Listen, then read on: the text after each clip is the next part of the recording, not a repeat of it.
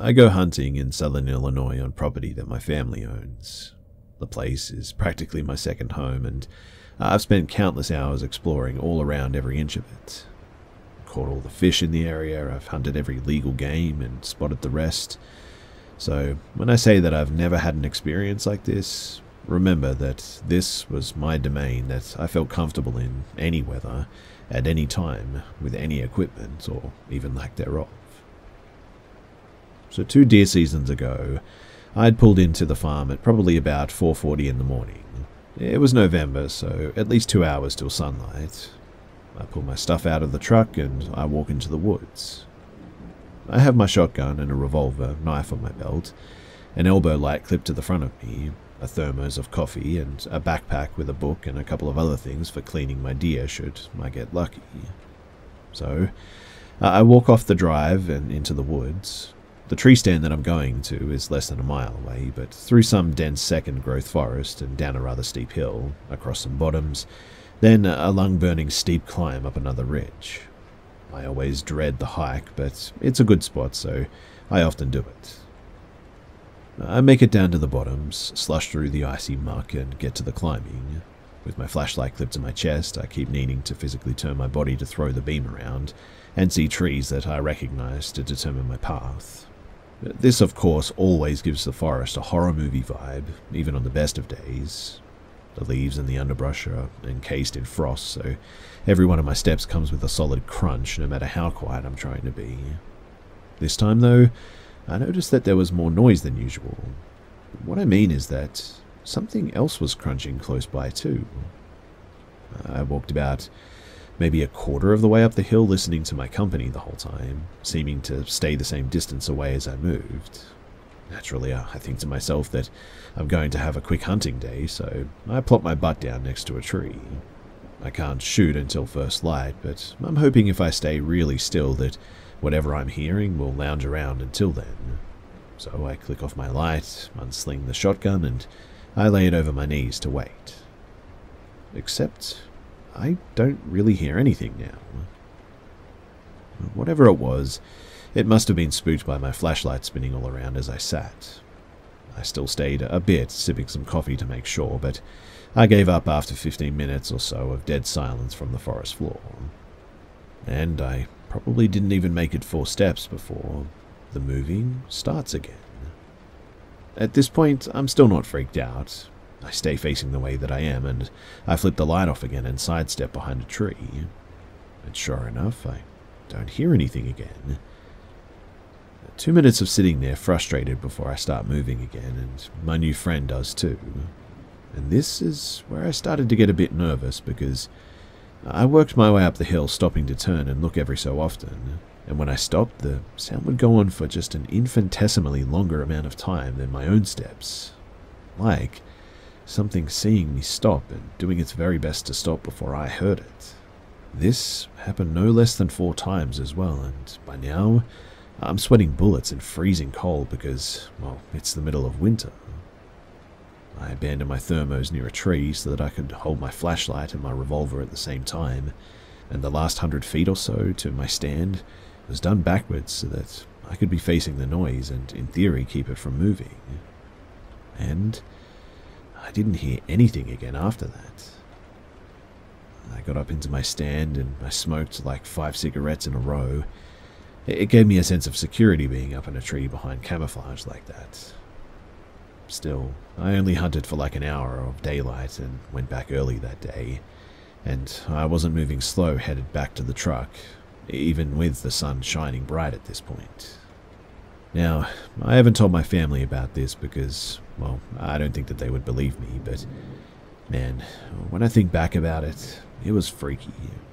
The sound, and when it decided to happen, felt, well, very human, which it likely was, as poachers and trespassers occasionally wander onto our property. Still, ever since then, when I go hunting, I'm much better about letting people know where I am going and for how long these days. I still don't know what that was. I didn't see anything, which is perhaps the most strange part. I thought that I would have seen something at least, being that the sound sounded so close.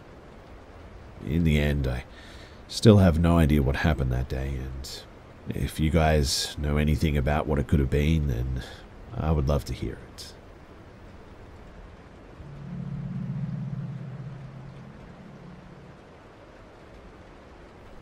Growing up in the 90s, I was always exposed to a fair amount of aliens in the media. Movies and TV like Independence Day, MIB, Mars Attacks, E.T., X-Files, Invader Zim, Alf, Third Rock from the Sun. I can't remember anyone in my family ever taking any sort of particular interest in aliens, but they were just always sort of, around. I don't know if this media is why, or maybe it was my parents' open attitude towards the subject, but I never questioned the existence of them. I knew stories about people being abducted in crop circles, but I didn't feel like it presented any sort of immediate danger. I never considered myself to be afraid of them, and that is until my mum started asking me about it one morning. I've always been a sleep talker, well, more of a sleep mumbler, I guess, but when I was 9 or 10, I started sleepwalking as well. My parents would find me in the living room or the hallway trying to incoherently accomplish something. Most of the time, they could just guide me back to my bed without incident. But on one occasion, it just wasn't that simple. When my mum came to check on me before she went to sleep, she saw that I wasn't in my bed. She came into the room to look for me and noticed a small figure crouched in the closet. She asked me what I was doing and came closer to help me back to bed. And as she started to approach, I guess that I started crying and mumbling about aliens, and I even peed on the floor. She was shocked and called for my dad to come and help her. When he arrived, he tried to pick me up to comfort me, but I started screaming and I hit him in the face, apparently. Something that I'd never done before and haven't done again since then. They had to let me cry myself out, mumbling the aliens and "don't take me again" over and over until I would let them help me. My mum says that she doesn't think that I ever really woke up too, because I didn't say anything as she changed my pajamas and tucked me back in. The next morning, when she asked me if I had had a dream about aliens, I didn't know what she was talking about. I mean, I had no recollection of anything that had happened the night before. She asked if being abducted by aliens was something that I worried about often, and I honestly told her that it just wasn't. My parents never made a big deal about the occurrence. They just wanted to make sure that I was all right, but I was pretty embarrassed by it. Since I had no memory of the event, I wasn't left with any fear of the aliens while I was awake, but I was left with a burning curiosity, I guess, as to whether they would be back.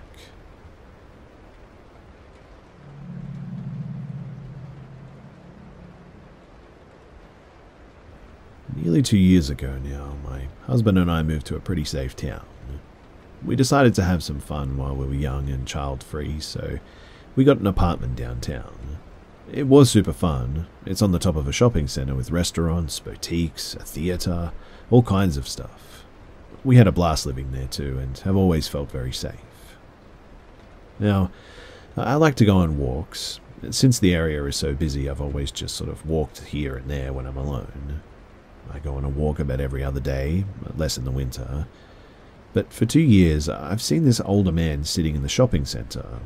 He always gave me a really bad feeling though, so if I came upon him, I tried to divert my path. But I felt sort of bad for judging, I guess. I said to myself, maybe I was just being paranoid. Maybe he's just old and lonely and wants to be out and around people, right? Well, the other night, there was apparently a shooting in the shopping centre. It was around 8 o'clock at night, and I never go out that late by myself, so I didn't even know about it until the next morning. It turns out that some older man had kidnapped a woman in the shopping centre at gunpoint, assaulted her, and tried to drive away with her even. Her husband drove after them and shot at the guy. She was rescued, and he's apparently now in jail.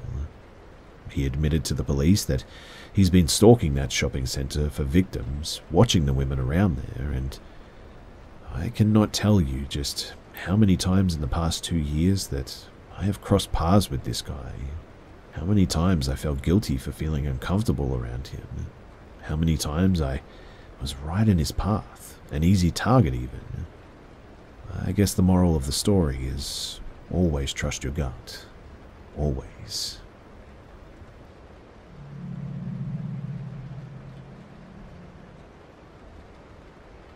For some background, I'm a male in my late 20s living in northern Canada, and last weekend I got a call from a friend telling me that while on his ski-doo trip, he went on by my cabin as it was on his route, and that it looked like someone broke into it and smashed all of the windows. Devastated, I went out to my shed to load up my ski and sled with boards and tarps to repair the windows, hopeful to keep some of the snow out of my cabin until I could probably replace the windows in the spring. And just as I was about to leave, I got this, I don't know, gut feeling that something was wrong and that I should take a rifle just in case, because better to be safe than sorry. As I started my ride into the woods, I noticed the sky getting darker and I thought to myself, great, now I'll have a storm to deal with too. Luckily it wasn't a snowstorm but just a thick fog that rolled in quickly. There's nothing more unsettling too than being alone in the woods like that, encased in a thick fog, especially with God knows what around you. But I finally get to my cabin and sure enough all of my windows are smashed. I unload my gear and get to work, trying to get my cabin secure as fast as I can and get the heck out of there. At some point though, I feel like all of a sudden I'm being watched, which gives me a bit of a lump in my throat because I can't see anything in this fog. Then I hear something moving through the trees. I automatically grab my rifle and put my back to the cabin, hoping that if something comes out of the fog that I'll be ready for it. My first thought was that it was the terrible person who broke into my cabin, coming back under the cover of the fog to see what else they could take. But then I realized that no Ski-Doo approached me, as I would have heard one from miles away as it was so quiet out there. After waiting a while with no more noises coming from the woods, I go back to work, get my windows fixed, and I return back to my Ski-Doo to get the heck out of there. After a short ride, I notice something that looks like pot poles in the middle of the trail, and it turns out to be polar bear tracks leading towards my cabin. That creepy feeling of being watched and the noises from the woods was probably a polar bear stalking me, and was the actual culprit of the break-in at my cabin. And what disturbs me most is that, honestly, I would never have seen it coming with all that fog that day. And my rifle, well, it would have been practically useless against such a huge animal like that. To this day, I genuinely feel lucky to be alive.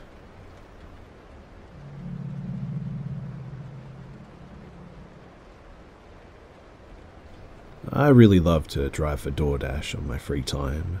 Something about getting out past midnight and just driving is very soothing to me. Why not make some money doing it too, right? Well, my wife hates it though. Specifically me going out past midnight in what she calls the bad sides of town. I don't see it like that though. I've driven for DoorDash for a bit now, and I've never once felt a fear for my own safety, much less a fear for my life, and I love driving on the west side, south side, and downtown around midnight. But let me run through my shift tonight. So, I started my dash in at around 5 PM to hit the dinner rush, and it was slow, so I did a lot of waiting for a while. 6 PM I started feeling oddly restless, in a way that I haven't felt before. I felt like I needed to get out of my car and run a mile or something, like I just couldn't keep my legs still. I parked at a gas station to walk around and get a soda and a water to calm my nerves, and it worked for a bit. 7 PM I drove to the west side. I felt great and was doing really well with how much I was making. No changes in how I did things at all too. It was just a very average hour, to be honest. The only thing that I did notice was that I was making tons of stupid mistakes.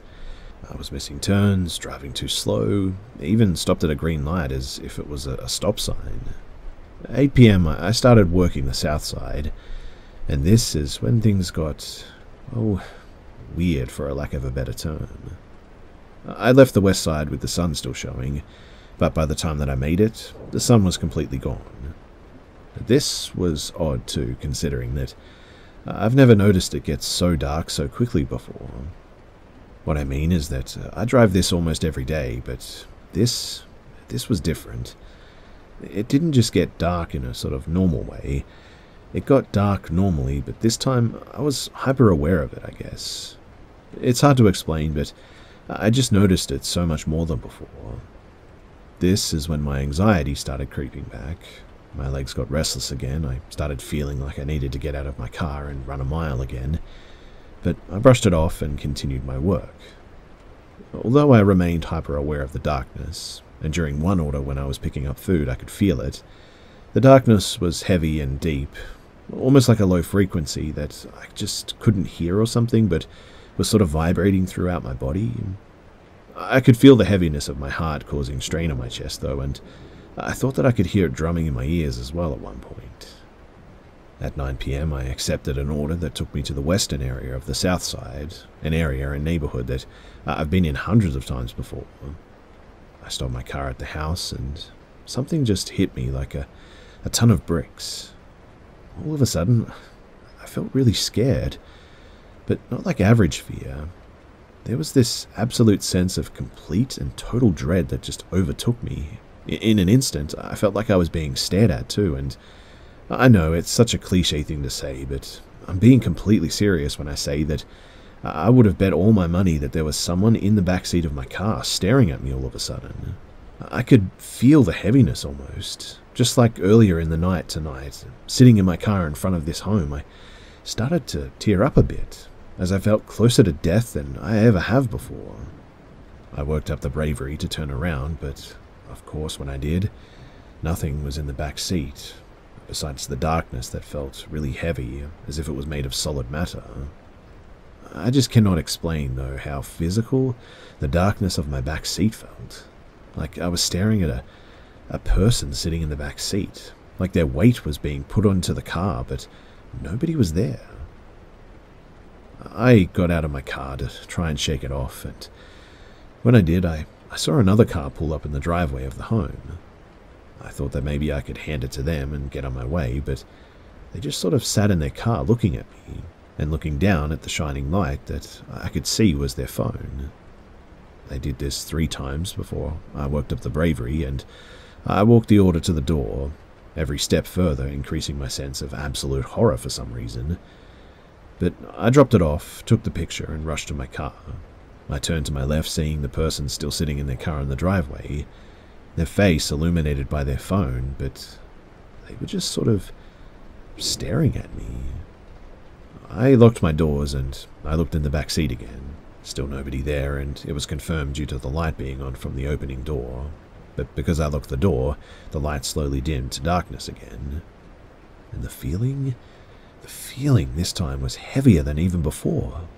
As soon as the darkness of my back seat hit, it was like the car was full of people sitting back there, just staring intensely back at me.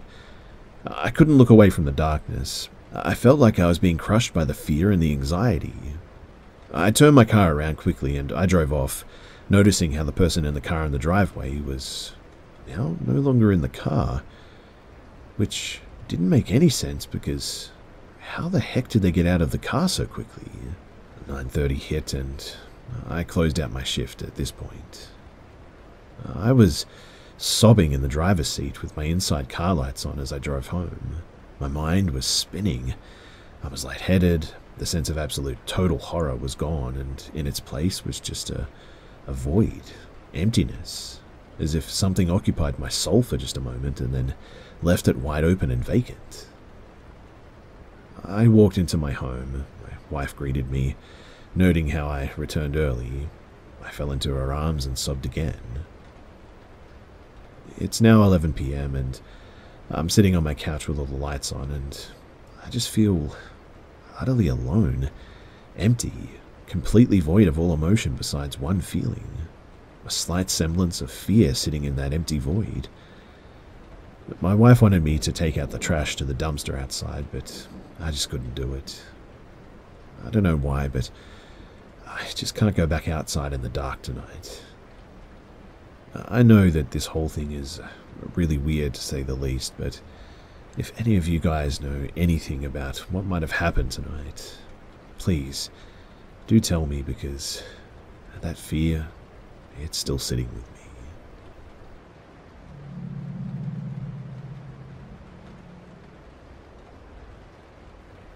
Around 2014, in a summer in a small provincial town in Ecuador, I was working in my father's farm. He was dedicated to livestock, so every weekend after school, he'd help with daily tasks, such as feeding the cows and go over to them to make sure that they're not missing or have any problems and stuff. Well, one Saturday I did a routine afternoon batch check around 3 p.m. For some reason I couldn't do it earlier, so I rode my horse called Loco and went to see them in the afternoon. It was a bit of a trip, but it was about 50 minutes to an hour because there was a shortage of pasture on the farm and we had to rent a piece of land nearby. The outward journey and the batch check passed without incident. It was around 5:30 in the afternoon, so I started the journey back, and 30 minutes back home I just felt a strange, I don't know, like wind on my body or something. I was skeptical until that moment, but for some weird reason that feeling made me think something bad was about to happen. Almost instantly too, I noticed that Loco began to struggle with the reins. Something strange, since he was a noble and really calm horse. However, he began to move his ears abruptly, his hair curled, and his body struggled against the side of the road, as if to say, I want to dodge something and run. And with all my strength, I tried to control him with the reins while that was happening, and my head involuntarily turned to the right, and out of the corner of my eye, I saw a black silhouette, maybe 1.5 meters away from us, disappear from the fence that surrounded us and made its way through the undergrowth. The undergrowth began trembling, and it was breaking everything when it disappeared. It didn't run, it didn't fly, it simply just sort of vanished. I really don't think it was an animal too, since it didn't make any animal noises or the typical sound when an animal or a person flees. Whatever this thing was, it seemed almost supernatural or something. What I mean is that it just sort of vanished in a huge rumble of dry undergrowth. While that happened too, in a brief second my hands went completely numb from the force that I applied on the wheels, and Loco simply started running, and I, still confused, held on with the little strength that I had left, so as not to fall and injure myself. After minutes of intense running, Loco finally stopped his gallop. I went down to drink some water in a stream, and it was at this time that I noticed that my eyes began to burn like nothing else. They just burned like having bathed in pepper spray or something, and I hadn't done or touched anything to make this happen. When I got home and unsaddled my horse, I went inside, and my mother asked me almost immediately what had happened to my eyes. I simply replied that it was my sweat, that it wasn't necessary for her to be alarmed that way, but she insisted that I go look in the mirror, and when I did, I noticed that my eyes were full of blood, almost like crying blood too. There was not a single white space in my eyes any longer. There was nothing but 2 meatballs filled with red as vivid as blood. That obviously scared me, and I couldn't help but feel that it was somehow related to that black thing that I saw. It should be noted that my doctor couldn't find a medical or even a logical explanation about what had happened to my eyes, and that no medication helped. In fact, my eyes remained that way pretty much for 2 months. Telling this to my mum and brother, they just froze. My brother went the next day to check the area where I had seen that sighting, to have a look around and see if he could find anything, and he told me that there were no trails, roads, or at least one broken branch. Everything was completely clean. It was just really weird, and there were no plants there that would cause this. He acquired some water samples for the doctor, and they came back negative too. It's been 8 years, and I remember it vividly, and I haven't been back to that place since then. Loco unfortunately died a year ago, and it's sad to know that he was my partner and the only one who ever experienced that with me. I miss you, Loco.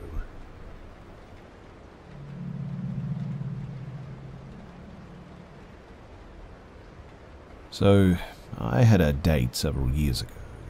I met this dude online, and I really should have paid attention to the red flags. This guy had no sense of humor and wouldn't even type so much as an LOL or a smiley face when I tried to joke with him. He seemed kind of, I don't know, serious, but he had a lot of intriguing things to say, and we had a lot of the same interests, so I figured that maybe he would be a better in person or something. After creepy encounters in the past, though, I made sure to message one of my best girlfriends before going out on this date. Told her where we were going and the car that he drove and even his name. I even sent a pic of his profile online. Anyway, I met him at the restaurant that happened to be next to a hiking trail. Weird, right? And well, during our time eating, his sense of humor had not appeared at all. It was pretty creepy, to be honest. Like, every time that I made a joke or laughed, he would just stop what he was doing and stare right through me, like staring at nothing. His eyes resembled the cold, emotionless eyes of a doll maybe or something, and it just really creeped me out. And then he started talking, and it got a lot worse. He started talking about his job and how he felt slighted by everyone and that he deserved to be treated better because he was smarter than them. Serious psychopath red flags were going off in my head at this point. He never even had any emotion on his face either.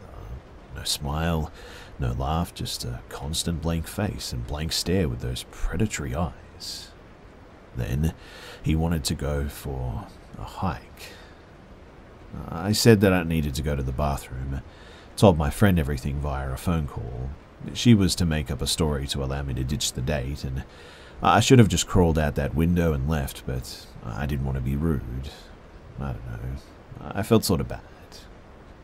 My friend was going to call me in like 10 minutes with her story, but we started down this hiking trail. There were plenty of people around, so I relaxed for a bit. But then he kept trying to take me off the trail to look at a great spot. Apparently he had found one earlier. He had obviously been off the trail here before, and quite frankly, I just panicked. I sent my friend an SOS, and she called with the story that her car broke down or something and needed me to get to her. The dude wasn't buying it and insisted on meeting my friend, but we both drove to the restaurant separately, so why would he need to meet my friend? He became frustrated and a little bit angry at this point, the first emotion that I'd ever seen on this guy's face. I rushed back on the trail where I could be seen, and the anger on his face just vanished. He decided to stay there where he was on the trail, and thankfully didn't see me off when I left. Now, I don't know if this dude was truly dangerous or not, but the feeling that I got in the pit of my stomach told me to just get out of there right now. What do you guys think? Was I just jumping the gun, or was there something more going on here?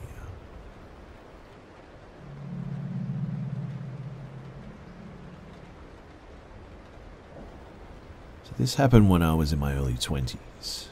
I was on Plenty of Fish, looking to meet a nice guy. I had a few conversations going with some people, but they quickly became lewd and then aggressive when I expressed my lack of interest in hookups. But there was one guy who was maybe 5 years older than me that had messaged me, and he was really the only one that didn't act like the others had. What I mean is that we had normal conversations, and I thought, you know, what the heck? He wanted to meet up, and we should give it a crack. I was in the Navy at the time, and it turned out that he was too, on the same base even. I lived off base, mind you, but he claimed to be a martial arts instructor that taught classes at the gym by the barracks. And he seemed nice and all, so we set up a date, but something about him just bothered me that I couldn't put my finger on. I think it was the fact that I'm used to making people laugh and joking around since I'm sort of a bit of a class clown, but with this guy, I just got nothing. He would never respond when I made a joke, just would carry on what we were talking about before. He seemed almost too serious. In the end, I just chose to ignore it because maybe I wasn't as funny as I thought. Anyway, the night before I was to meet him, I got a strange phone call from an unknown number. Like one of those numbers that says unknown or blocked or something, so you can't call them back. I wasn't going to answer at first, but man, Am I glad that I changed my mind? So the person on the other end of the phone sounded female and a little bit frantic. She said, "Hello? Is this—" and my name, and I paused. Who?" I answered. She then said, "Look, I know that you have a date tomorrow with this guy, and I'm telling you not to go. He's a dangerous person." I was kind of startled that she knew my name and the guy's name, and I responded with, "What? Who are you?" And she pleaded for me to hear her out. She said that she was an IT for the Navy, which is how she was able to hack his account and find our messages to each other, including my phone number and everything. She apparently used my phone number to look me up in the base directory or something like that. Found my name and address, or so she claims. That freaked me out a bit. But she then tells me that he lured her somewhere private to try and have his way with her after meeting her on Plenty of Fish. I asked if she reported it, but she said no because nobody believed her since her rank was low. Now, obviously, I didn't know if this was some sort of Psycho X or if this was real or not, but I wanted nothing to do with either of those things, to be honest. So I thanked her for her time, and I promptly cancelled the date.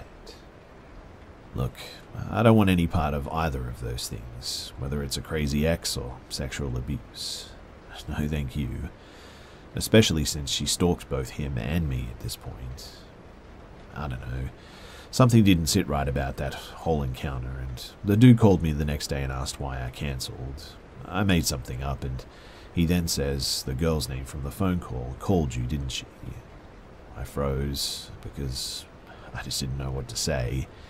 He then says, "I thought so," and then hung up. I blocked his number after that.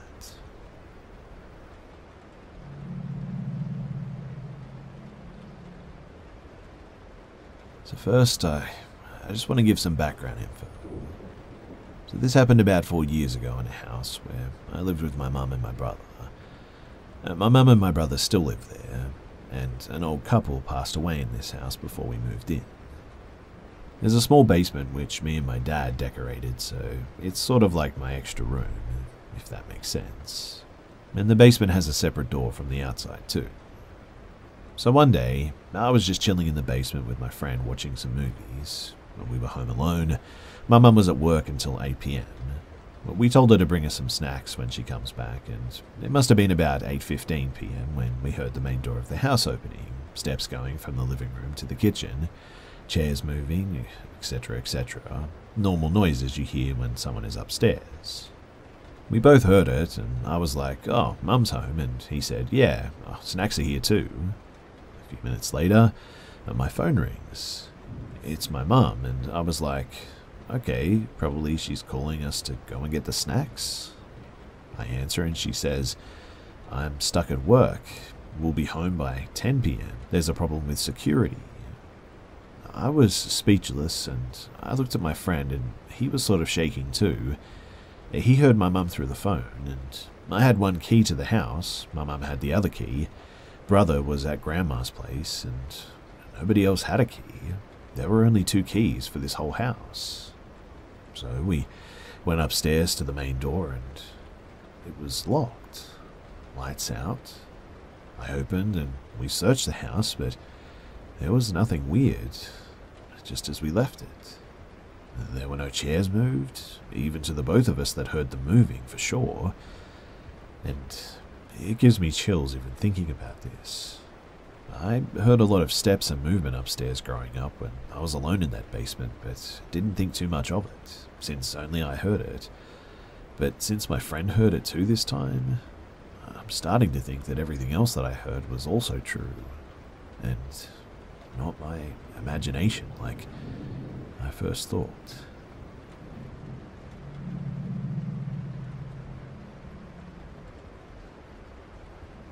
So this takes place years ago when I want to say like 8 or 9, I think. I was on a holiday with my dad at the time, and he'd taken me out for a walk in the woods to a nearby place that we were staying in. We'd gotten pretty far in, and we saw this guy laying face down on the ground.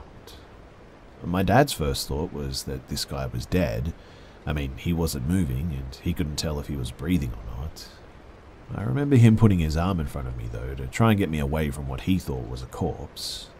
My dad starts reaching into his pocket when the guy on the ground gets up and looks at us. Now, not to be rude, but this guy looked completely off his head. He was doing a kind of mixture between smiling and grimacing. He had dark stains in his clothes, which I now think could have been blood. He stands on his feet and stumbles closer and says, "You know what you've got now, don't you?" This is the first time in my life that I can remember too where my dad is completely speechless, just doesn't. The guy then screams, "You've got a dead man on your hands," and just legs it off into the woods. I don't remember being super terrified, but I was just really confused and a little bit scared. My dad, whenever he tells this story to people, he says that it's the most scared that he's ever been. We immediately left and he called the cops, but apparently nothing ever came of it. They never found the guy, at least. I've been to the place since then, but not into the woods, just in case I ever run into that guy again.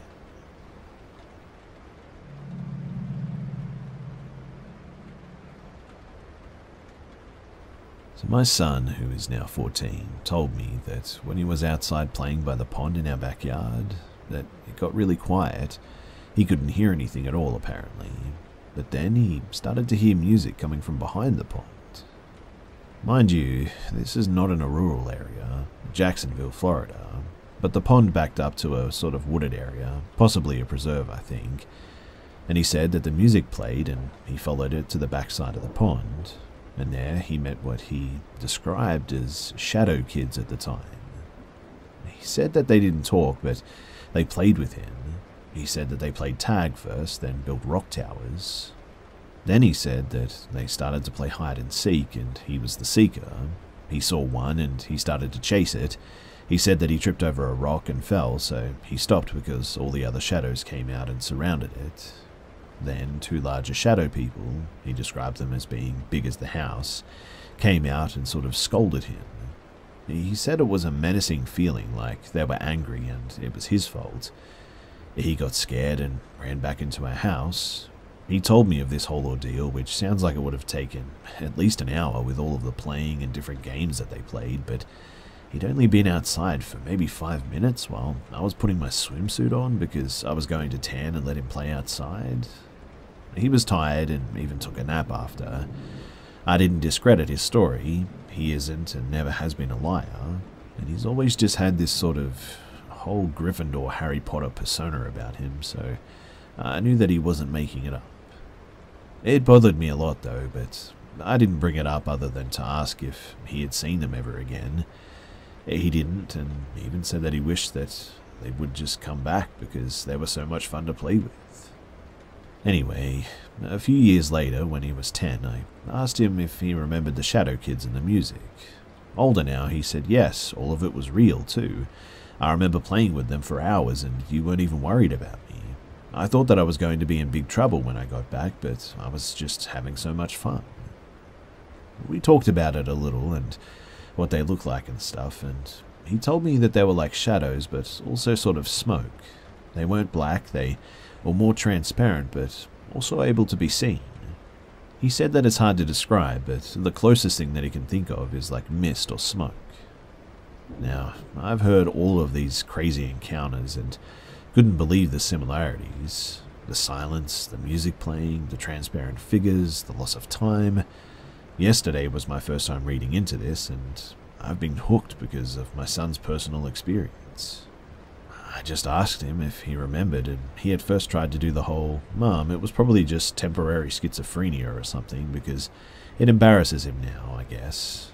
But when I told him that I was asking because a bunch of people have had the same thing happen to them, he eased up a bit and started talking about it. He said that the music wasn't scary, that it was nice in fact. He again described the misty, smoky transparency of the Shadow Kids and how much the big ones scared him. This time he added that it was dark when he ran home and he went to bed. I'm not sure if that was what he experienced at the time or his memory from being scared made him think that it was dark. but he did go straight to sleep, so I remember that bit. But it was definitely a sunny afternoon in the Florida summer, so I don't know about that. We were also of German ancestry. My grandfather was full German. His parents immigrated to the US from Luxembourg. My son was 6 years old when this happened, and we moved to a new home a few weeks after this experience, and thankfully it just never happened again.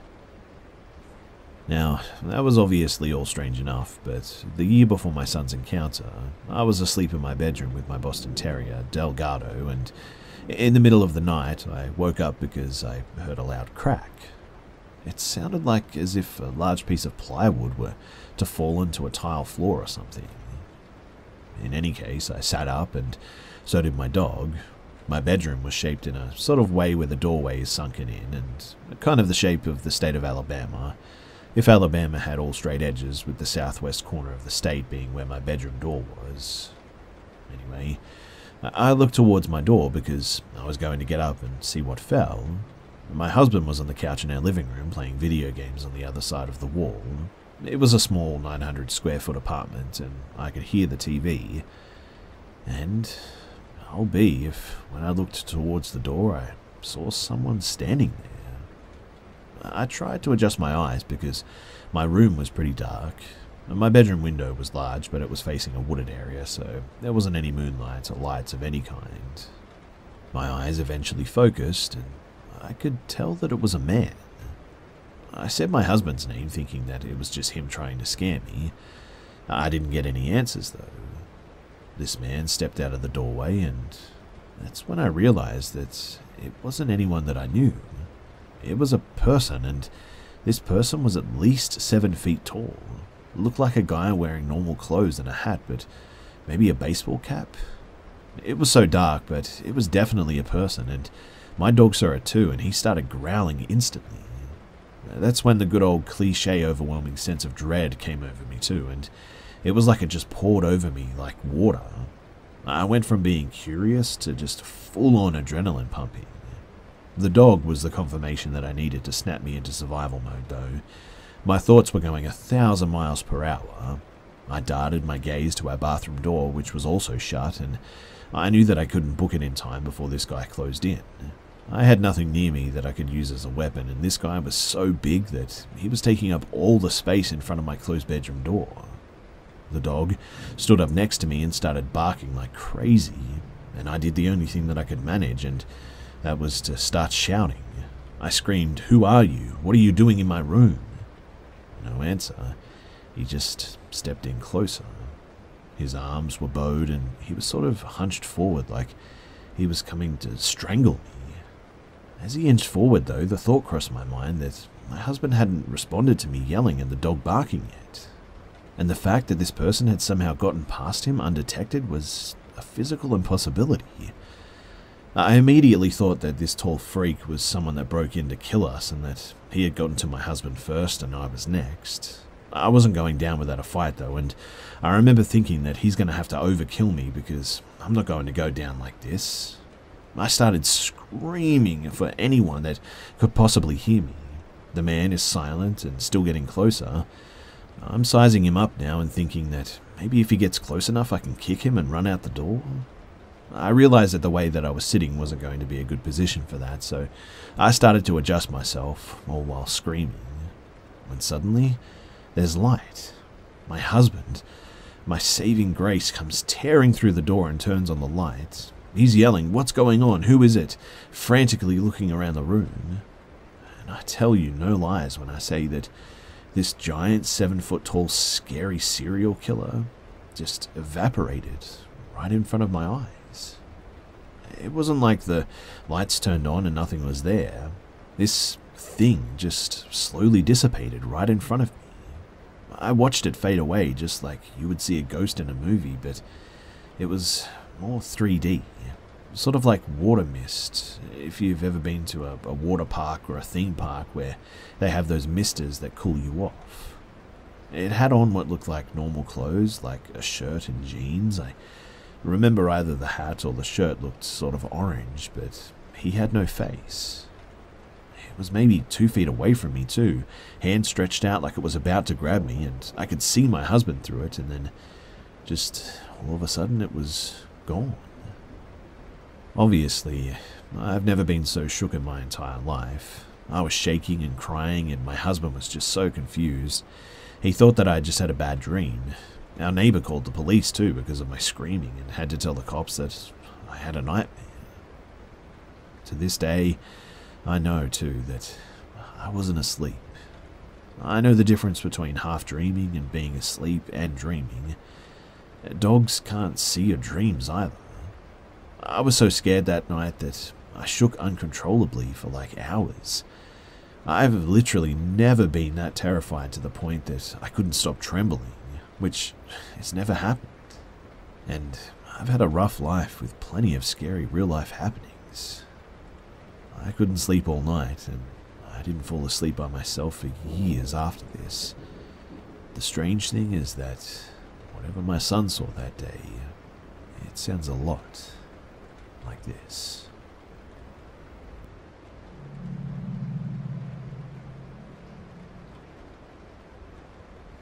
So I'm 23, male, and live in California. And last year I decided to use Tinder for the first time. I had previously used Hot or Not and Plenty of Fish, but mostly just got bots and scammers, so I already wasn't very big on online dating.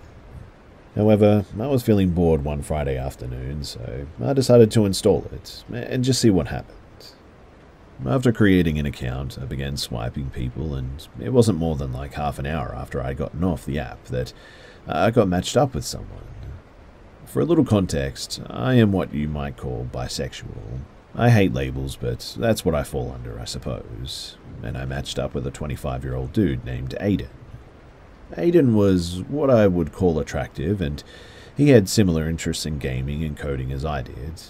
I decided to go and send him a message, but before I could even type a single letter, he sent me a message. The message read, "Hey, I saw you're new to Tinder and thought that I would reach out and say hi." I said hi back, and the two of us began talking about our love for video games, movies, and coding. He told me that he's a full-time coder and makes a salary only working 4 hours a day. He asked me if I'd be down to come and chill with him, and I then offered him over to my house because I was alone and he lived with his parents. He seemed very excited about this all of a sudden and said that he would love to come over. We agreed on him coming over in like an hour or so that I could tidy up my room and get my PC ready for gaming and stuff. After about an hour or so, I sent him my address and he said that he was on his way. Now, normally I wouldn't have invited someone to my house like this that I'd never met, but this guy seemed harmless for the most, and he was attractive, so I wanted to give him the benefit of the doubt. I heard a knock at my door, and I looked out the peephole and saw that it was Aiden. He had a bottle of red wine in his hand and a smile across his face, and we hadn't discussed drinking wine together, but I did in fact like red wine, and the brand that he had with him just so happened to be my favorite brand. I opened the door and greeted him. I told him that the wine was actually my favorite and asked if he was a mind reader, and he laughed and said that I just strike him as a red wine kind of guy. I asked him how he planned to get home if he ended up drinking too much, and he said that he Ubered to my house, and we ended up having a couple of glasses of wine on my back patio, just talking about life, work, and shared our coming out stories and stuff like that. After the wine, we went inside to play some PC, and we had a blast. After the gaming, he showed me his laptop, which he brought with him, and showed me all of his work and stuff. Eventually, I had to use the restroom, so I excused myself, then heard him approach the bathroom door and turn the knob. But because I didn't lock the door behind me, he just sort of came right in completely unannounced, and without any warning, he just starts grinding on me from behind while forcefully grasping my shoulders. I shoved him off of me and just kind of jokingly said, "That's a bit intrusive." He just smiled at me and said, "I just wanted to see how you would react." I left the bathroom and walked into the kitchen with him walking right behind me. I asked him if he wanted more wine or maybe some water, but before I could grab the water bottles from the fridge, this dude pushed himself up against me and groped me, and he was just smiling, super creepily. This time, I was completely taken aback, so I shoved him off forcefully and yelled at him. I told him that we had just met and that I didn't think that this was the right time to just jump into something like this, and he said that it was just a waste of time and said that I had no idea what I was doing and that I give gays a bad name, and then said I was being homophobic, and I told him that if I was homophobic that I wouldn't be hanging out with him and talking about the things that we were. I told him that I found him attractive, but that he was crossing major boundaries at this point. He just laughed and said, in the LGBTQ community, there are no boundaries. And then, just like that, he said that he had to go. And thank God is what I thought to myself. I walked him to the front door and he walked out without saying goodbye or anything. I didn't think anything else of it and decided that I just needed to take a shower. I got in the shower, and about 5 minutes into my shower, I keep hearing this sort of tink-tink sound coming from the other end of the door. I peek out through the sliding door of the shower and look down toward the bottom of the door, and to my shock, I see Aiden holding a freaking spoon to the bottom of the door, looking in it at me while I'm showering. I could only see this because of how high off the floor the door sat, but not knowing what to do now, I just pretended not to notice him and slowly turned the shower off. I got out, wrapped a towel around my waist, and prepared to confront him by yanking the door open, but before I could do that, I heard him snap a picture with his phone. I flung the bathroom door open and he flew down the hall and out my front door. I saw him get into a white Honda Civic and drive away. He had lied about taking an Uber for some reason, and I have no idea what the heck he took a picture of me for or why he took it in the first place, but I can imagine that it wasn't for anything good. I immediately blocked him on Tinder and was paranoid that he would return, but thankfully he didn't. So, that's my story of the Tinder creep who groped me in my own house.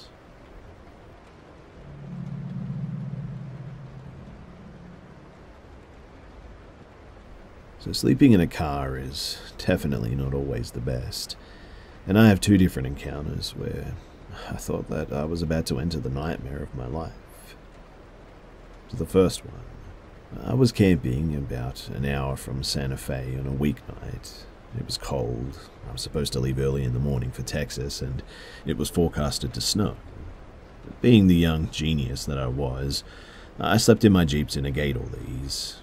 Middle of the night, an SUV quite literally skids to a stop across the gravel into my campground. This wakes me up, and I'm obviously on edge now. This SUV is blasting mariachi music. Incredibly odd, but I figured these people were just drunks or they were high or something. The doors open, and these people get out and start running through the woods, screaming bloody murder. What I mean by this, too, is these people sound like they're going to die. I am at an absolute utter loss, and maybe a minute or two passes, and everything just gets suddenly quiet, and I don't hear them anymore. Tucked into my sleeping bag, I'm pretty terrified. I'm sitting there, cramped up in the back of my Jeep, wishing and praying them away. And I don't know how long it was, but I dared not look at my phone. Eventually, though, I heard quiet voices around my Jeep. The only thing that I caught was, "Do you think somebody is in there?" And as you can imagine, I absolutely lost my cool. I started screaming and crawled as fast as I could to the front seat, where I turned the lights on and the key on the ignition. As I looked up, I see these people scattering away like roaches into the trees and down the mountainside. And ever since, I keep a J-frame revolver in my center console whenever I travel. My state's permit is actually recognized in a lot of places, so it's a nice luxury to have, especially when encounters like this happen. The second story is that this was in the city of Little Rock in Arkansas. I was heading to Oklahoma from the East Coast to visit family for Christmas. I was too cheap to pay for a hotel, so I got off on I-40, parked behind a hotel, and I slept in my Jeep. Middle of the night, I get woken up by the sound of a small scraping noise, though. Confused, I open my eyes to see a figure outside, attempting to work the zipper on my soft top. Horrified, I simply sat there, and it wasn't until he or she managed to stick their hand through the small opening that they'd created that I reached out, grabbed the nearest thing to me, which was a Coleman lantern, and smashed their hand with it. Without waiting to see the result of this, I jumped into the front seat, worked the ignition, and peeled out of that hotel parking lot faster than I think I ever left anywhere. I didn't stop for gas, red lights, breakfast, or anything.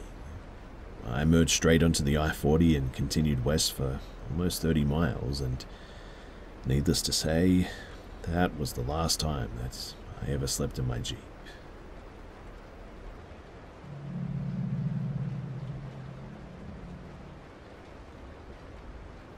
So, around 9 or 10 years ago now, I was living with my mum, dad, and older sister in an oldish house in a very small village. And when I say small, I mean its only main feature was a small church and a few scattered houses occupied mostly by very old people, and that was it. At the time, it was the summer, so I wasn't at school or anything, and since we were so far in the middle of nowhere, I spent most of that time at home, glued to one screen or another. The usual routine was I'd wake up around maybe 10 or 11 or something. But by this point, Mum, Dad, and sister had all left for work, so I had the house to myself. I'd go downstairs, make some toast, watch some random stuff on TV for an hour before heading back to my room to continue with whatever game I was grinding through that particular day. The usual habits of a 17-year-old guy cut off from the world by many, many fields. Anyway, I probably should give a quick rundown of our house. It was an older cottage with 2 rooms upstairs, mine and my sister's, and everything else downstairs.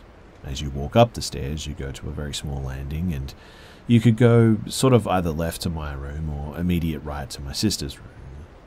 Basically, the way that this was laid out was that I could sit in my room with the door open, and my sister's room is directly opposite. I should also mention too that the ceilings in both of our bedrooms were slanted. We were basically in a large attic where the roof slanted down, and because of where the slant met the wall, we had the crawl space that ran the length of the house on either side of the rooms, both with a small door to access them. These were mostly used for storing normal attic stuff, like Christmas decorations and old forgotten toys, stuff like that. The doors to these were thin little things, about 4 feet tall with a small handle on the outside. This is important too because turning these tiny doorknobs opened them, but only from the outside. What I mean is that if the door was pushed shut with you inside, there was no way back out. I discovered this myself on more than one occasion. The door on my side ran along my room and along one wall in my sister's room, and hers ran along the other side along my room. This space was not very big too. You had to sort of crouch to stand in it, and most of the time you were in there, you were crawling on hands and knees. This is all important too, I promise, but anyway, this one morning I'm awoken to a familiar noise, some sort of small creature rustling around in the crawl space on my sister's side. I could hear this because my bed was against the wall that ran along it. Not an unusual noise too. Living in the countryside, we had mice almost constantly, and they pretty much had the run of the storage spaces, no matter how many traps you put in it. I didn't think too much of it, and I got up and went off to begin my morning ritual of toast and television. But the first odd thing that I noticed was, while watching TV, I swear that I could hear movement upstairs. My sister's room was directly above the living room, so I assumed that she had just not gone to work that day or something for whatever reason and continued munching. Anyway, around maybe an hour or 2 later, I went back upstairs and booted up my PC.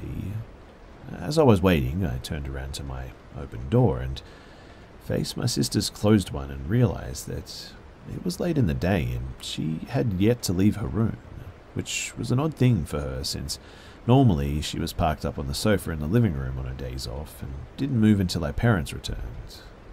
We're definitely not the most active family.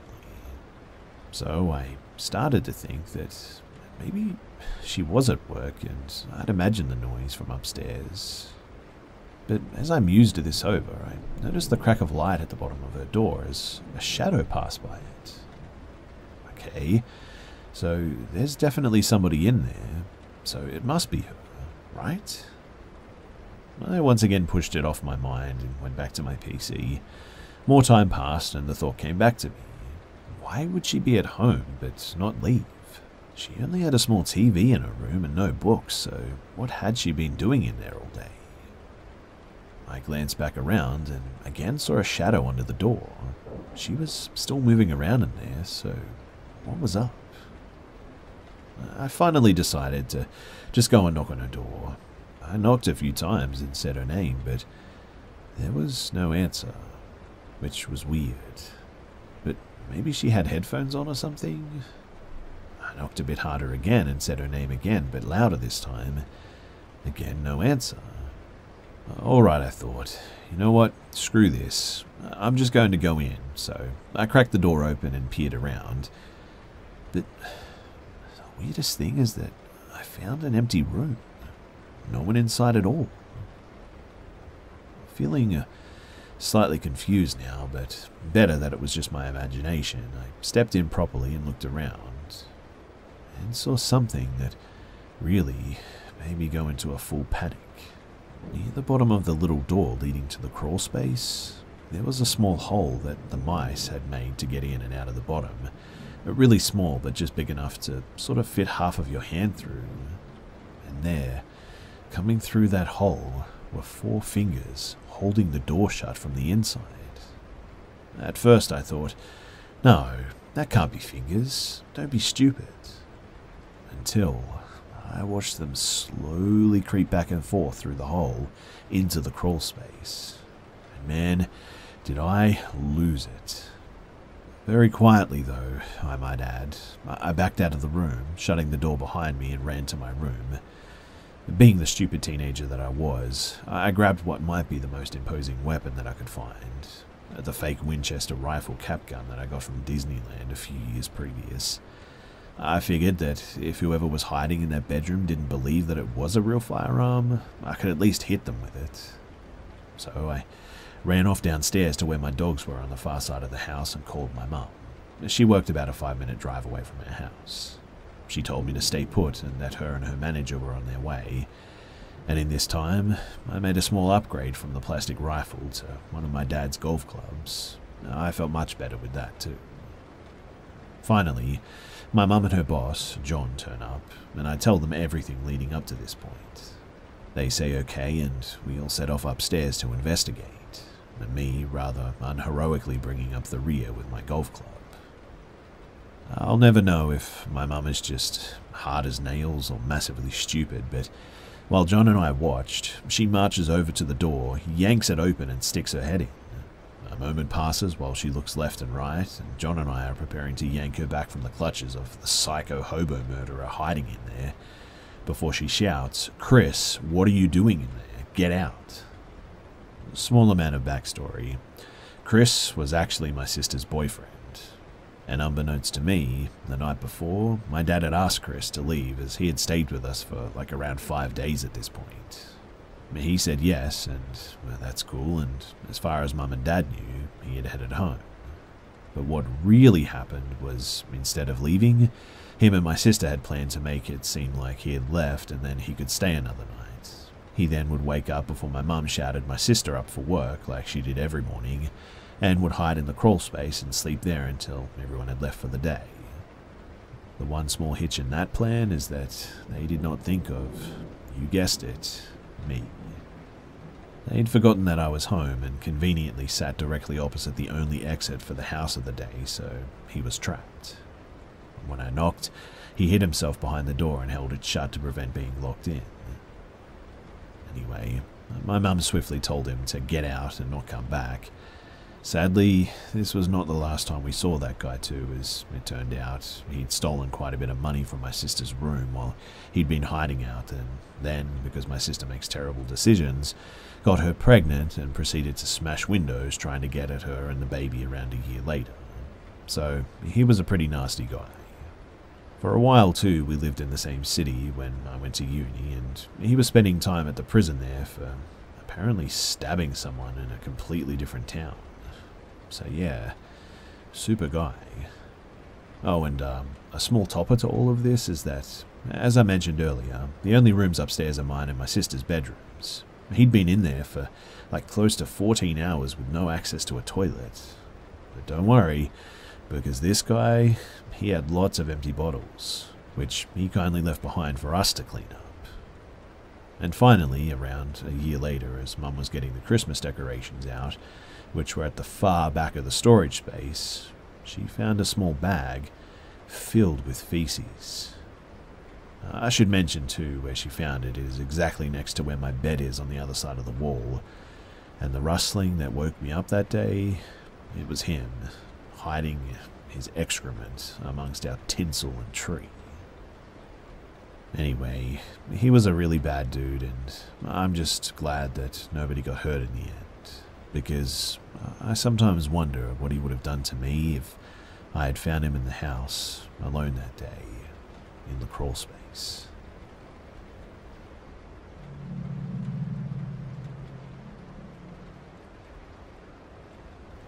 As a kid, I used to live in an old home in the suburbs of Perth, Western Australia.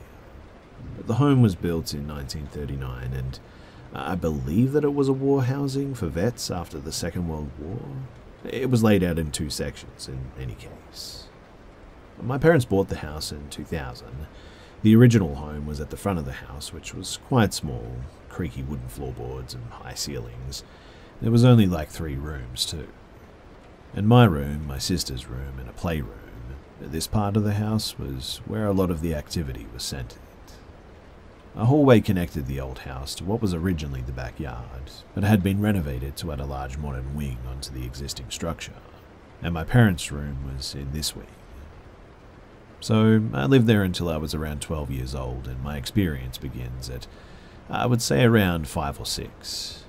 I'd started to hate sleeping in my room and being in that part of the house in general. Every time that I was there, I just felt really uneasy, even during broad daylight, and I just had no idea why. I was just suddenly overwhelmed with panic every time that I crossed the threshold into the old wing by myself. Activity was usually focused in the toy room, the biggest room in the part of the house. Small things like toys moving and going missing, turning on in the middle of the night when they were switched off hours prior, stuff like that. The first experience must have been when I was around 5. I had a vivid night terror of a dirt-covered black glove reaching out from under my pillow and attempting to grab me. When I told my parents, they seemed just pretty unbothered by it, although now I know that this wasn't the case. This comes into play later.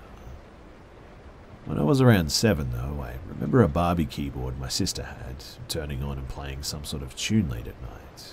My sister woke me up, as any kid would, and we both went and woke up our parents. When they heard what was happening, they were visibly on edge, as this was not at all the first experience that they'd had with that room. After some apprehension, my dad went in and turned the keyboard off. The ceiling light wouldn't turn on, and it worked in the morning, so it was just a really weird night. A separate occasion involving toys happened in my room. I was around 8 years old, and I had a 2008 Mummy's Gold Matchbox toy set. If anyone is unfamiliar with it, it's a battery-powered track which, once a Matchbox car runs over a button or the button is pushed, it activates Mummy's eyes to glow and a voice line, "I've got you now," to play in that sort of typical 2000s scratchy audio. Anyway, I was just having trouble sleeping late one night. I was wide awake, so it wasn't some half-sleep hallucination thing, but the "I've got you now" broke the silence, and I jolted up to look at the track. Its arms were moving up and down repeatedly, and it was a functionality that the toy just didn't have. Its arms were only meant to move up and down once, and after a few seconds it just stopped. Now, I'd been playing with it earlier, and I definitely remember switching it off. Obviously, I didn't sleep well that night. In fact, I started sleeping on the couch in the living room after this. I can recall multiple occasions in which a clock would fall off the wall, no matter where it was placed to or what we used to hang it. It just fell off every time. The activity, though, was fairly quiet for the remaining couple of years that we lived there. Basic sort of stuff like bangs and scratching noises, a cold breeze when there were no windows or doors open, dogs barking at doorways and corners when there's nothing there. But it was nothing to write home about. and we moved out in 2013. It's only years later, too, that my parents told me about their experiences. They're now divorced and they rarely agree on anything, but this is one thing that they both see eye to eye on. So the toy room that used to be my sister's room when she was a baby, and the usual toy room stuff applies here. The baby monitors, recording sounds of lullaby players which has no batteries in it, or was put away in a closet, only to be mysteriously attached to the crib again before being found halfway across the room in the morning. But by far the most disturbing account is that of a dark figure. You see, both my parents experienced waking up in the dead of the night, only to see a tall, dark figure, around 6+ feet tall, wearing a trench coat and standing over the other person as they sleep. The figure was always gone after a blink, and they each only saw it once, years apart, but it makes them uneasy just talking about it. Though it's not directly a first-hand experience, it definitely helps corroborate my experiences, because the part that terrifies me is their recount of its gloves. Both of them recall it wearing black, dirty gloves, just like the ones that I'd seen in my night terror as a child, all those years ago.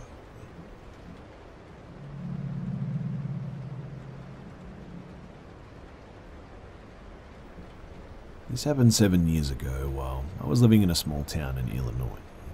My youngest was a few weeks old, so I was up frequently to feed him, so I slept downstairs with him, while my husband and older 2 children slept upstairs. I was woken up to someone knocking on my door one night. I was sort of half asleep, and my only thought was getting to the door before it woke everybody up. I was so sleep deprived too that I just wasn't thinking straight. Otherwise, I probably wouldn't have answered the door so late at night. But anyway, as I was heading to get to the door, my baby started to wake up, so I brought him with me. I opened the door and a man is standing there. I said, "How can I help you?" And he just sort of stands there for a second and doesn't say anything. At this point, I'm starting to wake up enough to be observant, and I remember feeling like he seemed nervous, which made me anxious too.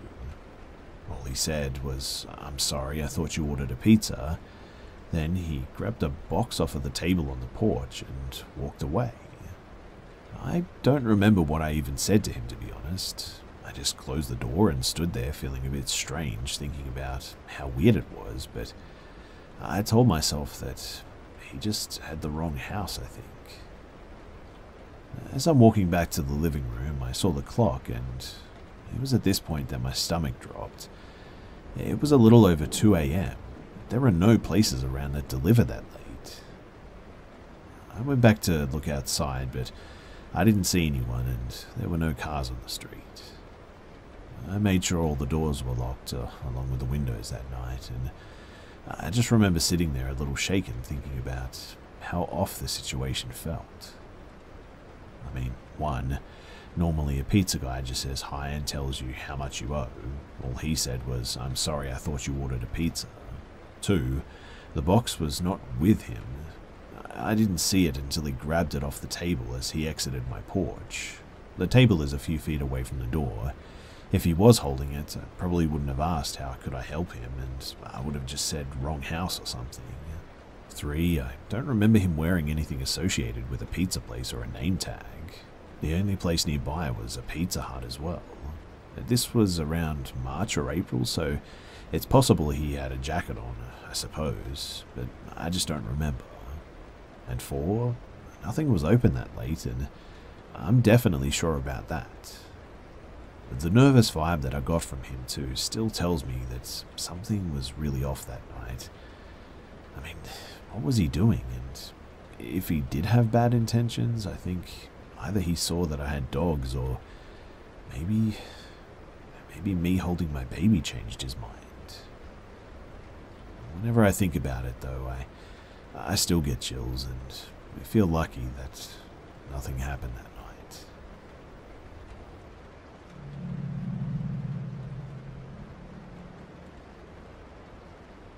This happened about 8 years ago in my local supermarket. I, female, 36 at the time, am in the queue to pay. It's a Saturday morning, super busy, and I'm second in line. In front of me at the till is a family of 3, mum, dad, and daughter. Mum and dad are unpacking the trolley, and the daughter is sitting in the trolley just facing me. Behind me are 2 men, and they're just making me super uncomfortable, standing way too close to me. You know how you can sort of feel someone before you see them? Well, it was a lot like that. I was facing the daughter, and she looked super uncomfortable too, making herself smaller and kept looking over her shoulder to her dad. I turn around, and these men are waving and smiling, trying to get her attention. Then the one guy reaches around me and touches her foot. He did it in such a familiar way too that I thought that he must know the family. She flinched away though, and he does it again. She quietly says, "Daddy." Dad swings around and says in a booming voice something along the lines of, "What are you doing, dude? Don't touch my daughter."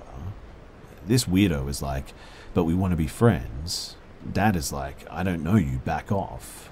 I realize then that they don't know each other at all and instantly go into mummy mode. Dad goes back to unpacking the trolley, and I position myself between the 2 guys and the daughter, completely blocking access. Believe it or not too, he tries to get her attention again, so I say really loudly, "You're so lucky that you have such a brave and strong daddy. Look how he's protecting you from these bad men." The dad looks at me, and we have a sort of silent conversation with our eyes, and they pack up and leave quickly. I thought that it was over. The girl was safe, and as I'm unpacking my trolley, I suddenly notice that one of the men has moved around and is standing at the end of the till, where you pack your groceries into the bags, staring at me with just what I can only describe as pure malice. The other guy is still standing behind me in the queue, my trolley between us. And I won't lie, in that moment, I felt intimidated, terrified. I'm not a small woman by any means. I'm tallish with pretty broad shoulders and quite strong. My trolley is 15 kilos of dog food. My adrenaline is pumping. I need to show these guys that I'm not an easy target. I make eye contact with the aggressor at the end of the till, and I lift this bag of dog food up like it's just a roll of toilet paper. My facial expression doesn't change. No strain, no tension, just deep and dark. He keeps eye contact with me, and now I'm just angry. The fear is gone. I pay, and he blocks my exit from the till. I bump him light with my trolley, and he laughs sort of menacingly and moves out of the way. I decide not to go straight to my car, and instead I walk around the mall a bit, and every time that I turn around, they're there. Now with a 3rd guy too. They're not even hiding the fact now that they're following me. The one guy makes a motion of cutting my neck, and at that point, I start making my way to the security desk. When I get there and turn around, they're obviously gone. I tell security everything, and they recommend that I let the supermarket know as well, give them my till number so that they can review the security tape above the till. A guard escorted me to my car, and I drove home the long way, checking my rearview mirror constantly that day. I never did see them again, but to be honest, I just stopped going to that supermarket altogether after that. Partly because of that, but mainly their prices are not competitive, and my dogs become fussy eaters too. Anyway, I don't know really what that was all about that day, but something in me says that maybe I stopped a kidnapping or something.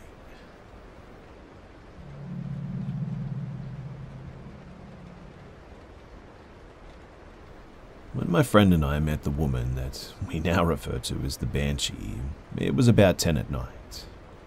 We were walking back from a milk tea place, and we were maybe at mile 5 of a 6-mile total round trip, almost home.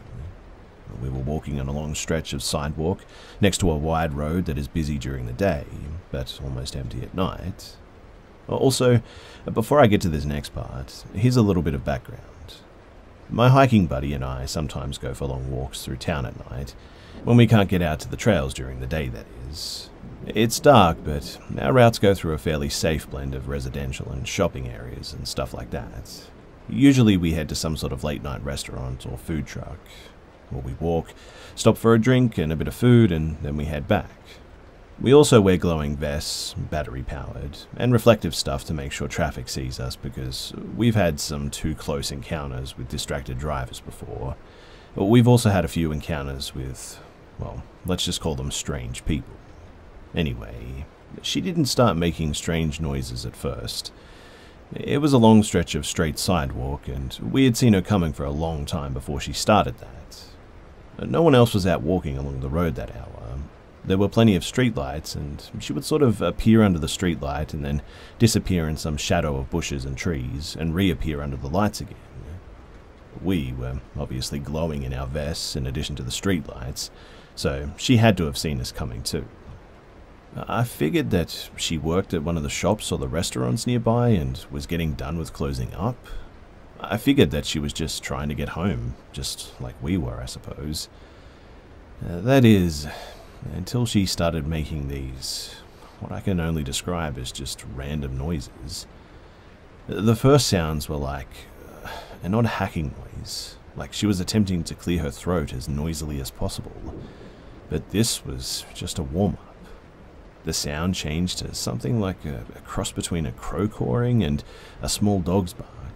Retelling the sound is a little bit hard, but that's the closest thing that I can think of. Anyway, we kept walking towards her, watching and listening, thinking perhaps she has a disability or some other issue. She looked decently dressed, and she walked steadily and deliberately, not like someone on drugs. If not for her noises too, she seemed completely normal. But then she made these loud but low-pitched groaning sounds. It had us briefly making zombie movie references, joking a bit, but we speculated that if she was maybe talking to someone on her earbuds or making an attempt at singing something. But it got weirder as she added some higher-pitched screechy sounds, something like an angry cockatoo might make. At this point, she's less than 2 blocks away, and she's rotating through these bizarre sounds, with short pauses of silence between them. To be honest though, she looked like someone's cute little grandma. She didn't look anything like something you would expect to be making these sounds. She's wearing an old-fashioned thick skirt, a cardigan, and clunky-looking shoes, carrying a single cloth shopping bag. Her hair is a short curly old lady perm, and honestly, she just looks adorable. But she sounds insane. She's getting closer too. Her bizarre noises are getting more unsettling, and I realize that I can't actually see what she's clutching in her other hand, the one that doesn't have a shopping bag. She looks harmless, but the sounds are just too weird. My buddy looked at me and asked, "Time to cross," echoing my own thoughts. We didn't want a confrontation with this woman. I nodded, but just before we step out onto the road, the lady seemed to have the same idea. She suddenly veered off the sidewalk and went into the road, making a steady diagonal line towards the other side. There was no traffic on the road at this point, so I wasn't really worried. I relaxed a bit, continuing on. I figured that she was avoiding us, just like we were about to avoid her. But just as we started to pass her, she suddenly screamed and just rushed at us from the middle of the road. Her mouth was wide open as she charged at us, just shrieking. We stepped quickly apart, and her abrupt rush took her straight between us, just shriek-wailing that horrible sound. It sounded like it would hurt her throat, to be honest. Banshee-like is the only word that I have for it. We were several feet apart, both braced for her to come back and do something, but instead she just veered again and went down the sidewalk the way that she had originally been going. As she walked away, she kept looking back at us and keeping up short bursts of the shrieking banshee noises, stopping to take breaths. As she got further away from us, she started caw barking at us again, and we just stood there for a while, silently watching until she was a good long ways off down the sidewalk with her very strange crow barks fading into the distance. To this day, I still have no idea what was wrong with that lady. Did our lights somehow trigger an episode? I don't know, but I hope she's okay. She seemed to know where she was going, so we didn't follow her or do much about it. But man, that was a freaky night, that's for sure.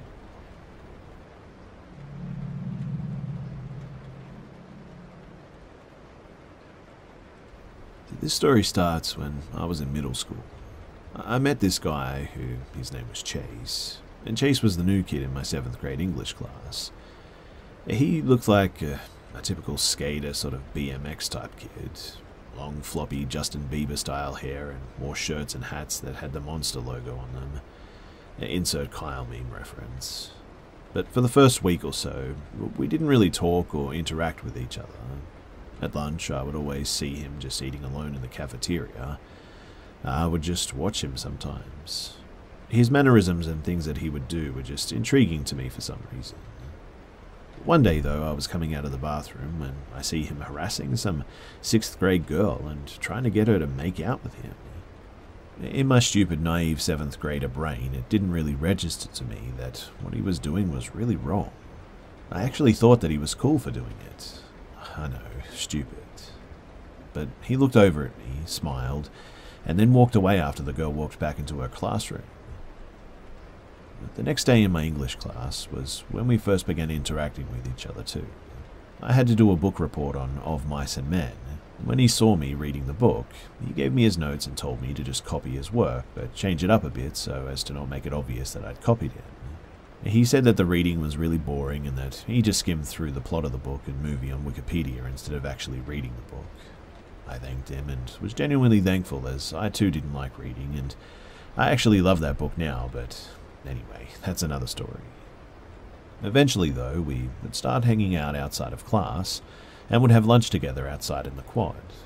He told me that he was interested in riding BMX bikes and motocross, so my earlier assessment of him was right, I suppose. I wasn't really into that stuff, so I just nodded my head and tried to act like I was genuinely interested in what he was saying. The whole time he'd talk, I'd just admire him for some reason, but I'm not gay or anything, for the record. Never have been attracted to dudes, so it was really weird being so drawn to him the way that I was, I suppose. Anyway, we started hanging out after school. He would come over my house every day, and at this point he had completely won my mother over. He would always compliment her on the way that she had the house decorated. He would compliment her cooking and would talk to her about the show Teen Mum 2, which my mum really liked to watch, and apparently so did Chase. Over time, I started going over to his house too. I wasn't as outgoing as he was, so I didn't immediately hit it off with his family, but they were nice people and I really liked them. Chase would always argue with his mum though, and one time she told him and I to go outside and hang out because she didn't want us playing Grand Theft Auto all day. This seemed to really tick Chase off too, and he turned around and hurled the controller at her, cracking her right in the forehead. I was obviously sent home, and as I was walking down the driveway, I could hear him screaming at his mother and calling her all kinds of horrible things that I won't even repeat here. The next day at school, he walked up to me at my locker and apologized for what happened at his house. I asked him if his mum was alright after being hit with the controller, and he said that she ended up going to the ER to get stitches. He then said, too bad I had to do that just to get her to shut up. As more and more time progressed, I had started spending more and more time at his house. His attitude towards me started to change too. He would ridicule me for the clothes that I would wear. I always wore black band t-shirts, and he would call me names, like, every day. One night, when I was spending the night at his house, he said that he wanted to play a game. The game was just called hide-and-seek tag in the dark, and apparently he was it. So the first round, we turn off all the lights in the house, and I hide while he counted. Keep in mind, this was his idea, not mine. I thought that it was weird that we were even playing this, given our ages at the time. Nevertheless, I find a hiding spot in the crawl space under the staircase, and I wait patiently. The house was pitch black and completely dead silent, and let me tell you that the atmosphere in the house was something straight out of a horror movie. I felt extremely uneasy, and the hairs on my arms started to stand up. I really couldn't hear a thing in that house, and all of a sudden, out of nowhere, I hear this creepy laugh coming from outside the crawl space door. The door was cracked open, and I could see Chase peeking in. He says in a low whisper, "You're screwed now," before yanking the door open and opening fire. A barrage of BBS are flying at me at once, and I didn't know that they were BBS in the moment, so I literally thought that I was being shot with actual bullets. The popping sound resembled an actual gun too, and he had emptied an entire magazine into me, and I was in so much pain that I just couldn't even move. But once the pain subsided, I just left though without saying another word to him. At school, he would stare at me and follow me to all my classes. He would try to call me and text me, but I would always ignore him. Eventually, he left me alone, and a few years went by before I heard about him again through a mutual friend. And supposedly, he had gone on the run after shooting his girlfriend in the head because she wouldn't let him have the last cigarette. He hasn't been seen or heard from since, and to this day his whereabouts are actually unknown. His ex-girlfriend survived and thankfully made a full recovery as well. But I just find it so unsettling to think about how I was best friends with such a psychotic person.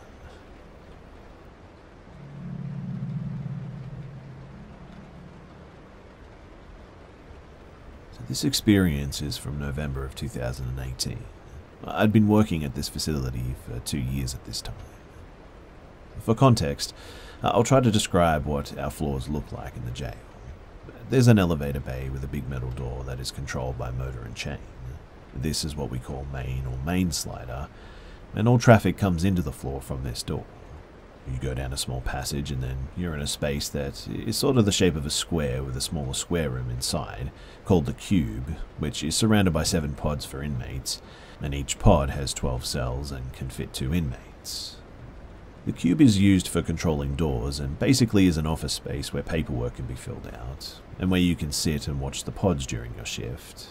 I am assigned night shift on a floor of non-violent inmates, Gen Pop.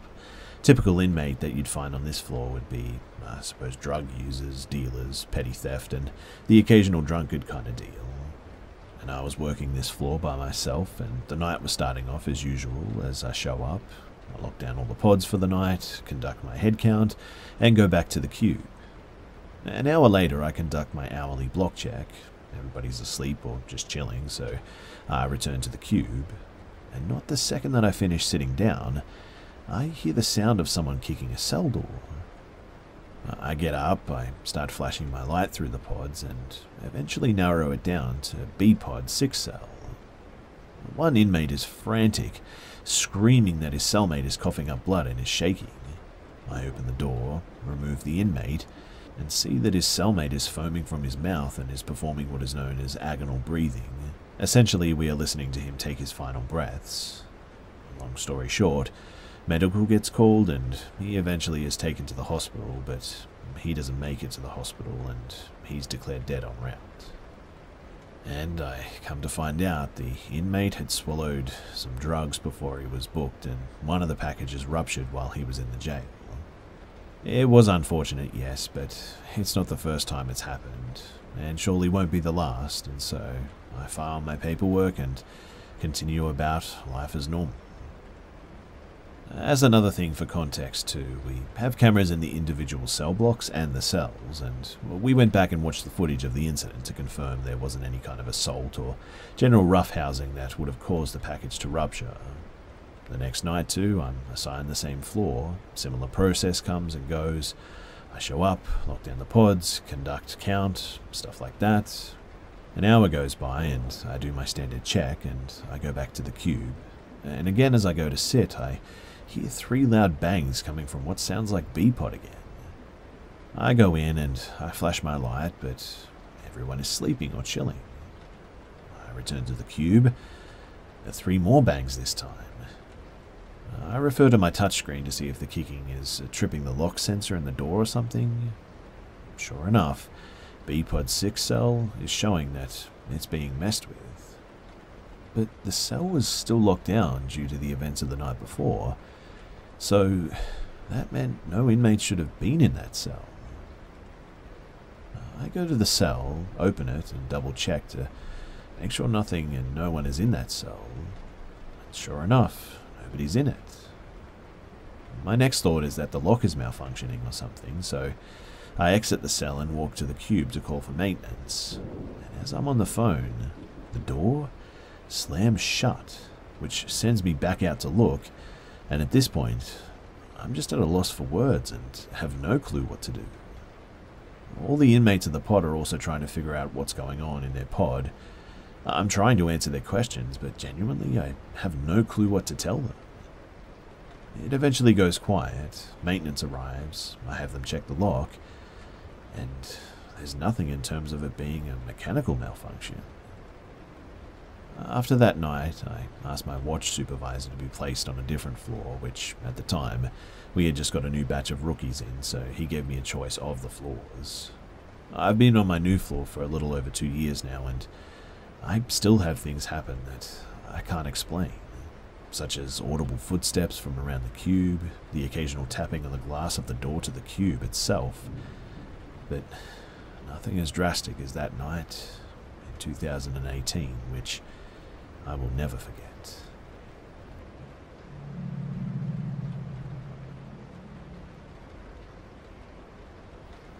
About 20 years ago, when I was in my early 20s, I worked as a window coverings installer in Sacramento, California. One day, I was sent with a large load of metal mini blinds to an active veterans hospital off Highway 50. I met the lead maintenance man, who thankfully loaned me a rolling cart to help make transporting my materials and tools a much easier chore.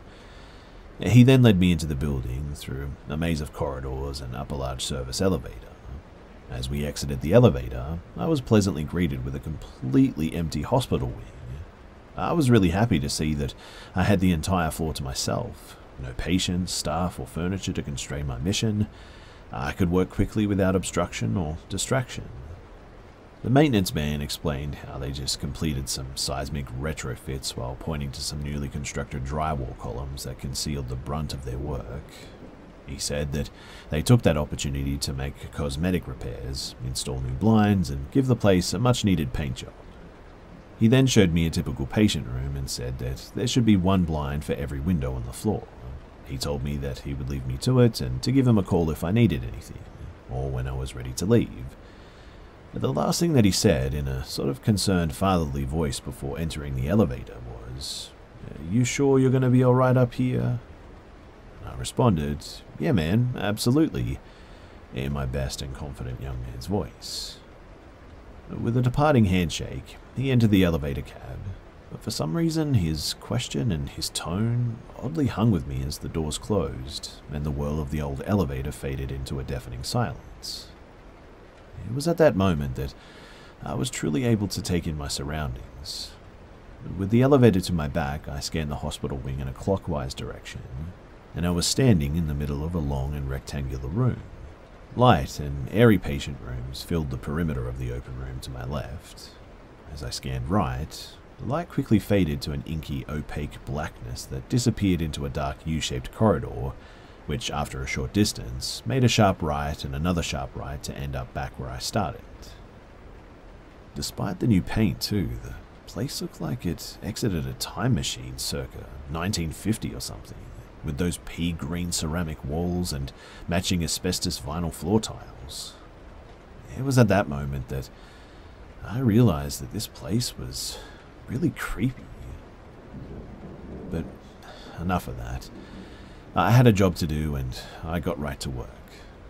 First things first, I walked the entire perimeter to get a quick survey of where things were located, popping my head into each room as I passed. As I got to the dark hallway, my sudden bravery waned a bit. Due to the lack of light, I presume there must not have been any windows to address, but I pushed on nevertheless to be thorough. As the dark engulfed me, it felt like all of a sudden someone plugged me into an electrical socket. I had never before or since felt the energy that surged my body and immediately picked up my pace. Along both sides of the corridor were black rooms, and after peeking in one, I abandoned my efforts for the absolute certainty that I was about to come face to face with something that I didn't want to see. I began to full-on run the rest of the distance until I was back in the main hall. Luckily, there was only one room within the dark corridor that had a blind that I needed to install. The entire time that I was back there, it felt like I had 1,000 spectators and kept my eyes fixated on the doorway until I was done. The rest of my time in that wing, I was nervously on edge. The farther from the dark corridor I got to, the slightly more at ease I became. However, I kept hearing distinct footsteps, bangs, knocks, a bucket being kicked and slid across the floor, muffled voices, and even a phantom intercom that sounded like an old movie.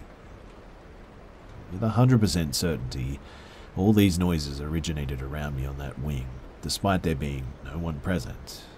And with each noise, I would pop my head out of the main hall or say, "Hello?" in what I'm sure was an uneasy voice. Now, about halfway through the install, I finally stopped reacting until I heard, "Hello?" and froze. It was the maintenance man, and man, was I super stoked to see him. He asked how things were going and if anything eventful had happened. And not wanting to sound kooky, I just sort of sheepishly brought up some of the noises I was hearing. And he abruptly said, "No way, this place is haunted. I wouldn't work up here alone." He explained to me that the hospital had been an active war hospital dating back to the 1940s, and there had been thousands of deaths in the operating rooms that lined that dark corridor. He also mentioned that an electrician walked out earlier that week after something ran up behind him and apparently growled at him. We joked around a bit to ease the tension, and then he left me alone once again. And the rest of the day was surprisingly uneventful, to be honest. Things seemed to have calmed down, and I felt more calm. I do remember, though, never feeling more relieved to leave a place behind, but also being completely exhausted that afternoon and crashing out to sleep early that evening. And to this day, this remains the strangest experience of my life to date.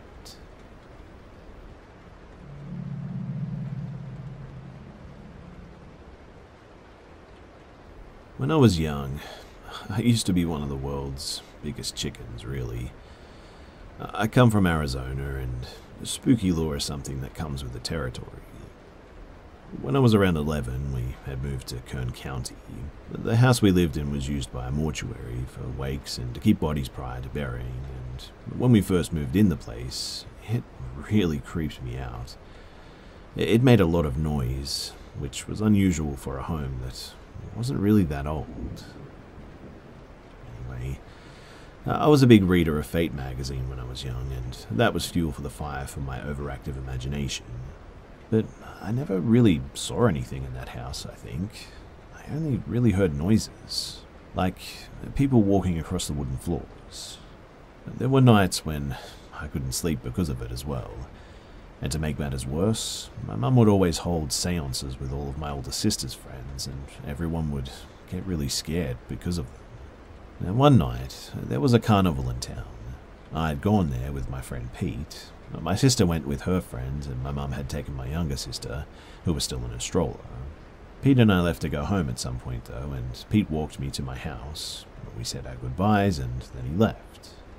I would never go directly into the house, though, because I knew where the light switch was, and I would reach in with my arm and turn on the living room and the dining room lights before entering the house every time. Once I did this, those two rooms checked out okay, so I went into the kitchen and then down the hallway to my mum's room. Mum wasn't in her room, so I went to my sister Kathy's room. When I went there too, I could see from the hall light that she was in bed and under the covers. But weirdly, she was breathing really heavily, like in a really deep sleep or something. I didn't want to turn on her lights and wake her up though, so I tiptoed in and checked the locks on her windows. They were locked, and so I made my way to my room, and as usual, I took off my clothes and jumped into bed. I didn't turn on my room lights since I had the hall lights and the front room lights on, and I felt safe because Kathy was home and I started falling asleep. Now, as I was almost asleep, I heard my mum come in with my younger sister. She went directly into the kitchen, and I could hear her getting my sister's bottles ready. She walked into my room and asked if Kathy was home, and I said yes, so she went back into the kitchen. I have to point out too that if you even so much as fart in this house, the floors creak, so no one could get up and walk around without it being heard. So I was just dozing off when my mum came in, and man was she angry. She asked me, "Where's Kathy?" I told her that she was in bed, and my mum got more mad. She said to me, "Kathy isn't in bed. Are you lying for Kathy so she can stay out late?" I said, "Mum, Kathy is in bed. When I came home, I went into her room and she was asleep under the covers and had the covers pulled over her head. I could hear her breathing really heavily." Mum got more mad and said, "Show me." I walked into my sister's room. My mum had the light on already in there. I looked at the bed, and when I did, it was untouched, like no one had even sat on it. I ran over to the windows to check the locks, and they were locked, and because they were locked from the inside, there's no way that she could have gotten out and relocked the windows like that. My mum said, "Well, where is she?" I just pointed at the bed horrified and said, "You guys, you're playing a joke on me, aren't you?"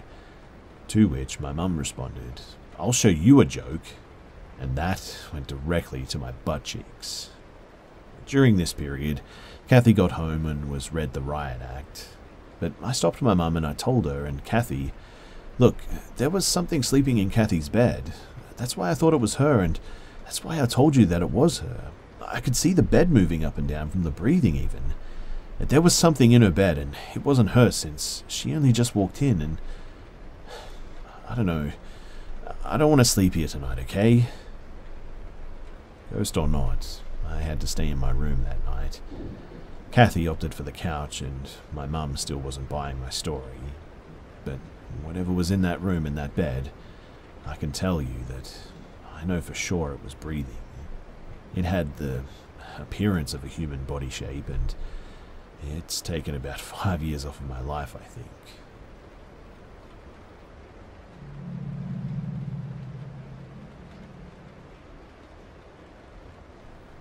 The story takes place in a very small town in the Mexican woodland area, where everyone's houses had their own land for farming, animals, etc.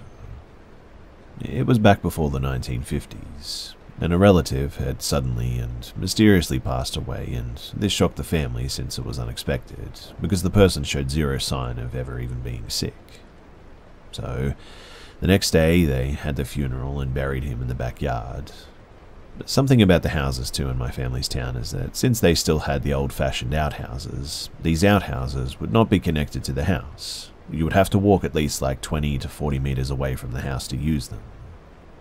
Now, late in the evening, the same day as the funeral, my mum's great aunt, who was a little girl at the time, needed to use the restroom. So she walked herself to use it, and as she was walking near where they buried her uncle, she heard pounding and screaming coming from an unknown area. If you don't know about Mexican folklore, there's this legend of La Llorona, the crying lady, which everyone is desperately afraid of. My mum's great aunt, upon hearing this, ran back inside the house and woke up her mum and dad. They brushed her off and told her to just go back to sleep. As she was trying to fall back to sleep, though, her mind kept on playing tricks on her as she kept on hearing the screams and the pounding. Later the same night, she needed to use the restroom again, but she was still too traumatized to go alone, so she woke up her older sibling to help walk with her. They have no issue with this, and they both make their way to the restroom. And as she's using the restroom, they both begin to hear the cries once again, and they both bolt back into the house and wake up their parents. Angered at first, but since it was the older sibling who was hearing the cries as well, the mum and dad left as if they knew what was going on. The dad goes to his brother's house down the lane and he wakes up his brother. The both of them go to grab shovels and begin to dig where they buried their recently deceased family member. It took quite a while until they were able to dig where the coffin was, but as they opened it, they saw that he was laying on his stomach now. The dad and his brother quickly turned the body over to his back, and they all screamed at what they saw. There, they saw their relative covered in bloody claw marks all over his face, neck, and arms. All along the coffin walls, they saw pounding marks and claw marks. It haunted my family knowing that they had buried him alive. He was now for sure dead due to most likely either a heart attack or from the lack of oxygen. My family doesn't know why he appeared to be dead when they first buried him. most likely due to the one sickness where someone appears to be dead, but in reality they're just in a coma-like state.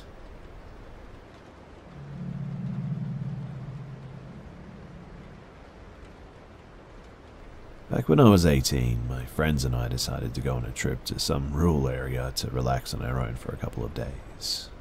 Luckily, my late grandparents owned a medium-sized house in a remote village. There are plenty of those where I'm from. So I got the keys from my dad and we packed food, water, and a first aid kit and we headed out. It was a 2-hour ride from the closest city to get there. The car dropped us off in the middle of nowhere and told us to walk in a straight line until we get to the village. After about 30 minutes of walking, we reached our destination, and it was nothing fancy, let me tell you, but the village was definitely bigger than expected. Dogs, chickens, and goats roamed around freely. I was a city boy, so that sight was a first for me. But we got to my grandparents' house, settled in. We spent the first day of it just resting and decided to go to a spot that my father told me about tomorrow morning. We headed out at daybreak and we packed plenty of water.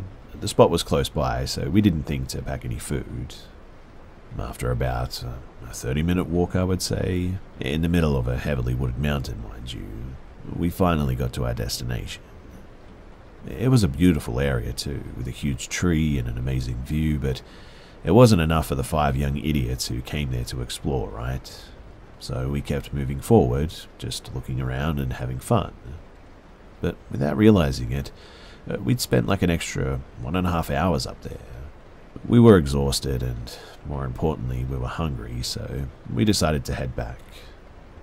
We followed the trail, but we never really reached that big tree again, even after like an hour of fast walking.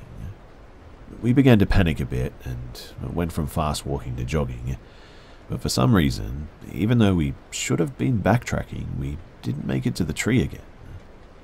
And it was there that we spotted an old woman walking the trail. We quickly approached her, said hello, and asked how close was the village. She looked at us weirdly and told us that we were walking the opposite way this whole time and that the village was like a 3-hour walk away. We were super exhausted by that point. 3 of us could barely stand, let alone walk for 3 hours. We explained to the old woman about our situation after she asked us, and she offered us to rest at her place, and apparently it was close by.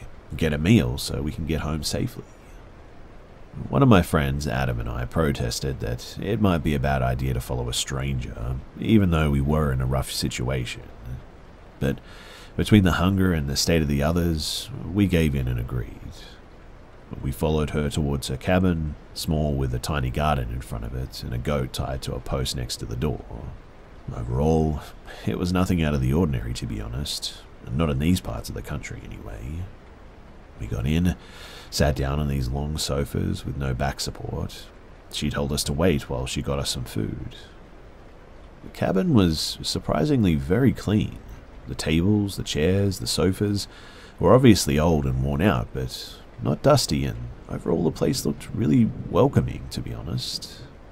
However, Adam and I didn't fully drop our guard while the others were simply happy that they got a soft thing to sit on. 15 minutes later, she came out from the kitchen with 2 big plates of chicken and vegetables. There was a plate of salad and some olive oil, and she poured us some tea, and we dug in as she went back to the kitchen to prepare more. I was considering not eating at first, at least until I saw the others ate, and they're still good, but my hunger took over and I went right into it as soon as the plates hit the table. Adam, however, didn't. He didn't lay a finger on the food, nor the tea. He was really paranoid. He was always the most fit out of all of us, so he managed to hold back. She brought us 2 more plates of food that we cleaned up pretty quickly. She brought more tea and told us to rest and digest the food, and leave whenever we felt like it.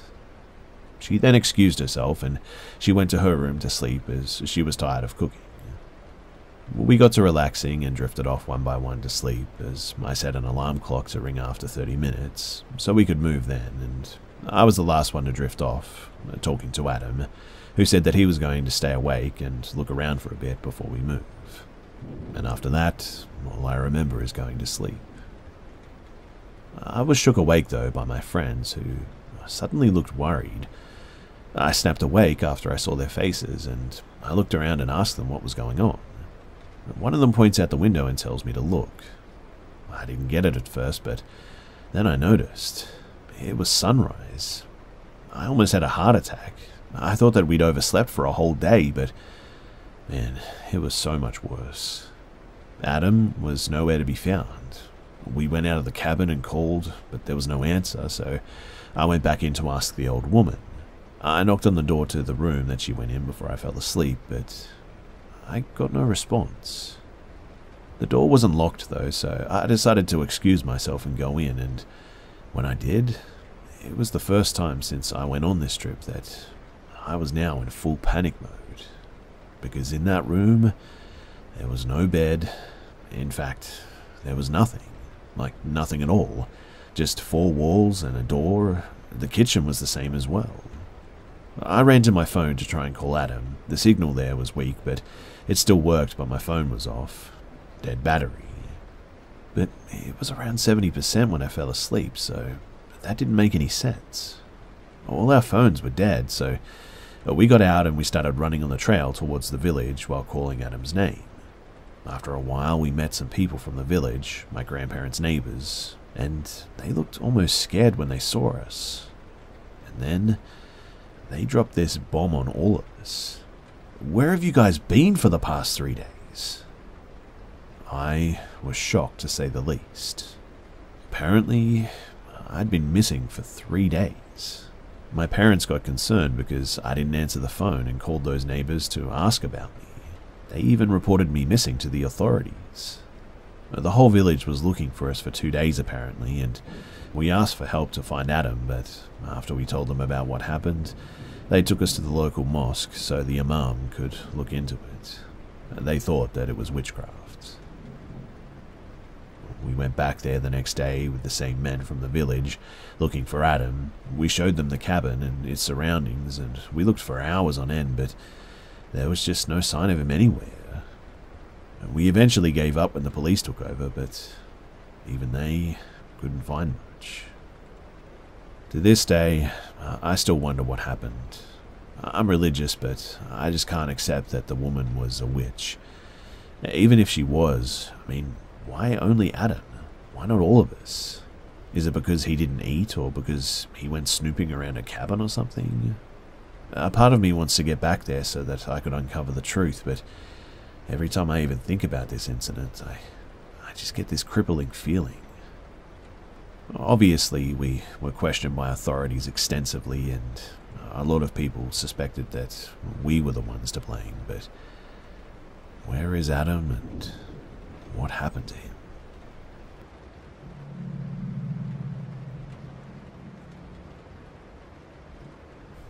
Last December, I fled an abusive relationship and I crashed with my friend Amy. She lives in an upper-level duplex that is quite small, and I stayed there for a while with my cat and dog, which was a lot as she has a dog also. Next door to the duplex is a cute old 4-bedroom house that is owned by Mark, a friend of Amy's who lives abroad. The couple who was renting out Mark's place bought a house and moved out recently, so they suggested to me that it would be a great place to stay for a little while at least until I found my apartment. I was absolutely elated too and agreed immediately. Mine and Amy's dog could play every day and we could still see each other all the time. I was excited at the opportunity and paid Mark some rent, but mostly he just wanted to help me out with my situation and someone to house sit until he came home in May. I live in a very cold, snowy climate, so looking for a place in May is exponentially easier too. Now, Amy informed me that the house had quirks and a creepy basement, and told me if I ever felt creeped out in there, all alone like I would be, that I could come back over. She had lived in that house for a couple of years too, so I took her word for it. When one of the tenants showed me the place for the first time, I definitely felt something very off too. I chalked it up to the weird layout, the draft and the lack of sunlight in the rear of the house too. Upstairs was 2 bedrooms though and a bathroom in the middle. The front bedroom was warm and sunny, and the rest of the upstairs was just very cold though. noticeably colder than the rest of the house, in fact. Upon entering the back upstairs bedroom, it felt like a downward shift, though.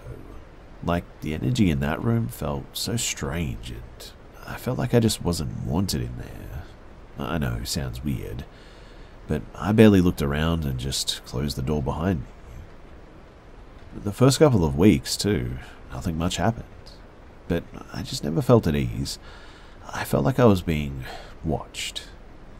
I wrote it off as being easily spooked in a large house, and it was my first time living alone too. But soon I started having trouble sleeping despite my room, the upstairs front bedroom, being the only place in the house that I ever felt at ease. One night though, I decided to smoke and watch a movie in the living room kind of late at night. I fell asleep on the couch and woke up to what I swore was someone running up the stairs and then slamming the back bedroom door. My dog looked startled too and ran upstairs and started growling at the closed door.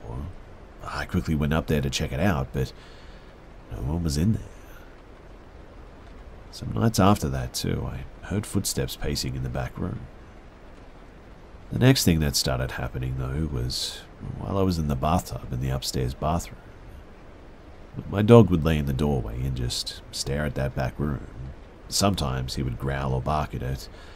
I would also come home to find the door open when I had definitely shut it, or I would hear my cat meowing to be let in the room.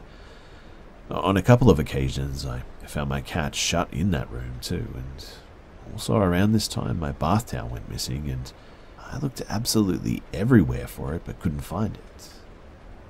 All of this, it began to take a real toll on me too. I started having nightmares every night, and I would wake up almost every night to my dog whining between 3 and 4 in the morning. I always felt like I was being watched in the house, and the whole thing just felt so heavy. I told Amy about all this, and she confessed to me that she had some weird experiences in that house too when she lived there as well. Her bedroom was the back room, and a couple of times she woke up in a sort of semi-dream state to a man at the end of her bed and began talking to it. She then woke up for real and saw texts from her roommate asking who she was talking to. She also would see things moving out of the corner of her eye, hear footsteps, and feel like she was being watched. She told me of an instance of seeing footsteps in the snow going from the back door to the middle of the lawn and just disappearing. But one day, I was in the living room, hearing footsteps, and just felt so overwhelmed by the presence, I was crying and decided to have a go talking to it. I said, "Hey, listen, I know that this is your house too. I'm leaving in a month, okay? I've been through so much pain these past few months. Please, just leave me alone. Just let me know that you've heard me too, okay?" And then the door upstairs slammed shut instantly. And that was the last that I'd heard of it for a while. What I mean is that my nightmares stopped, I started sleeping through the night, and felt less of the presence, if that makes sense. One night, though, I was hanging out with Amy in her backyard with our dogs and her downstairs neighbour, Sam, to celebrate me finding an apartment finally. I went back into my house for some more beers and to grab a sweater. I went to run up the stairs, and standing there, at the top of the stairs, was what I can only describe as an opaque black silhouette. I couldn't make out any features, but it was as real as a person standing there. I screamed, and I ran back down and turned on the stairway light, only to find nobody there, and the back room open. Finally, though, my move-out date arrived, and I felt so relieved to feel absolutely nothing in my new apartment. I did go back to the house one last time to check to see if I forgot anything, and there, right in the middle of the floor of the back room, was my bath towel, still slightly damp as if I just used it. I have no idea how it got there. I have no idea where it went all this time. One thing is for sure, I have not been back to that place since then.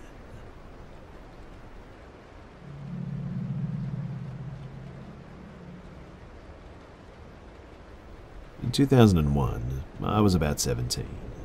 My family moved to the coast because my father had just gotten a job in the area. Because it was a bit of an urgent move too, and the amount of rental properties that were available immediately were very few, we had to move into a 3-bedroom house that needed some work. It was meant to be a temporary home until we found something more suitable, I guess, but we just needed to go to school and work in the meantime, and so we took it. The previous tenants weren't the tidiest of people, so we spent days cleaning while already living in the house.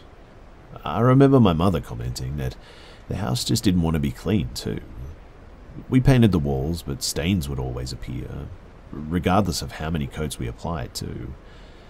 We eventually had to carry on with our lives though, and it was only meant to be a temporary situation after all, so we didn't get too fussed about it. Being a teenager though, and a middle child, I spent quite some time by myself in my room. Mostly I would listen to music at night while lying on my bed, relaxing before I would get tired enough to fall asleep. At one point though, something strange started happening. I would be lying on my bed with my eyes closed, and I swear that I could feel the bed sink next to my feet as if someone was sitting down. I assumed it was my old cat jumping up on my bed, but when I looked to see where he was, so I could pet him, he wasn't there. I shrugged it off as nothing at the time, just my overthinking it. I thought that maybe I was just drifting off into sleep or something, but it happened again and again, and I soon realized that it was never my cat.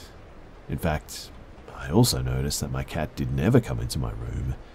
None of our cats did. I started getting slightly concerned after a while. I mentioned it to my mum, thinking to myself that it sounded like nothing, a mere trick of the mind. I still felt uneasy though, if I'm being honest.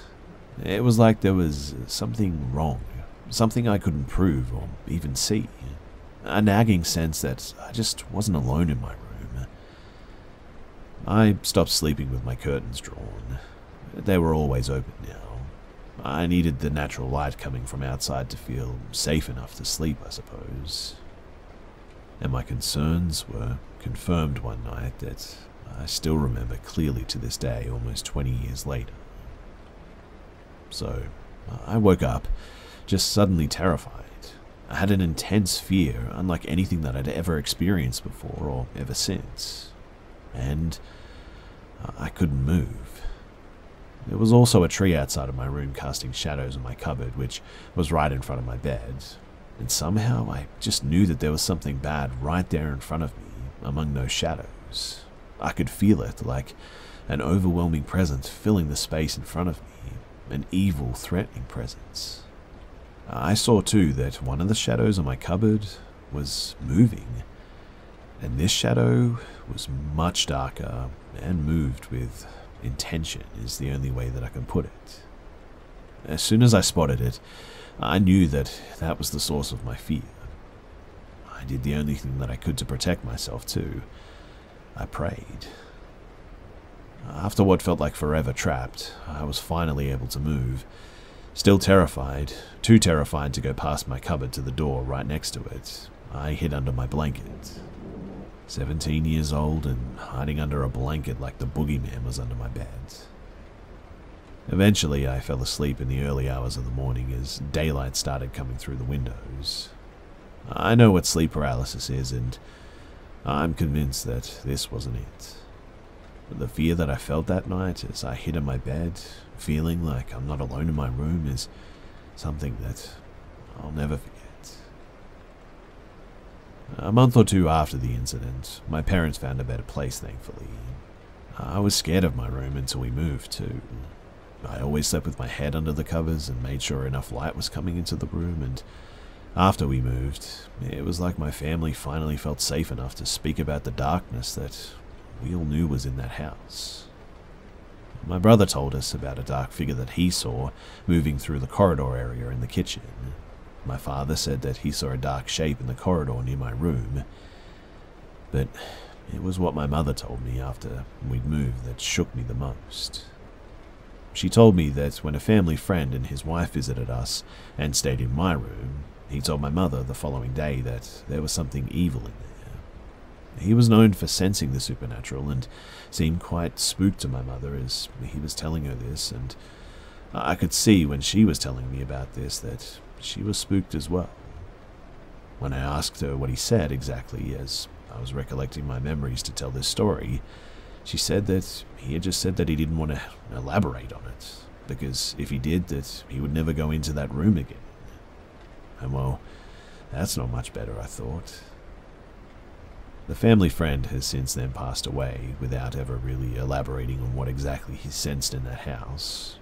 My mother also told me that she heard that the couple that moved in after us had a priest come to cleanse the house too. I still am suspicious of every house that I move into after this, now with my own family, making sure to burn sage every so often. I just don't ever want to share a house with something evil like that ever again.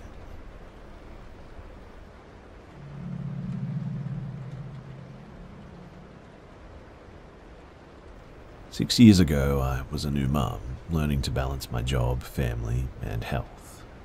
My social life primarily existed on the internet at this time, and Facebook and Instagram were the main ways that I kept in contact with others. I received a friend request from Stephen, an old friend from high school, and I accepted, and everything was normal for a while. After a couple of months, Stephen sent a DM asking how I was.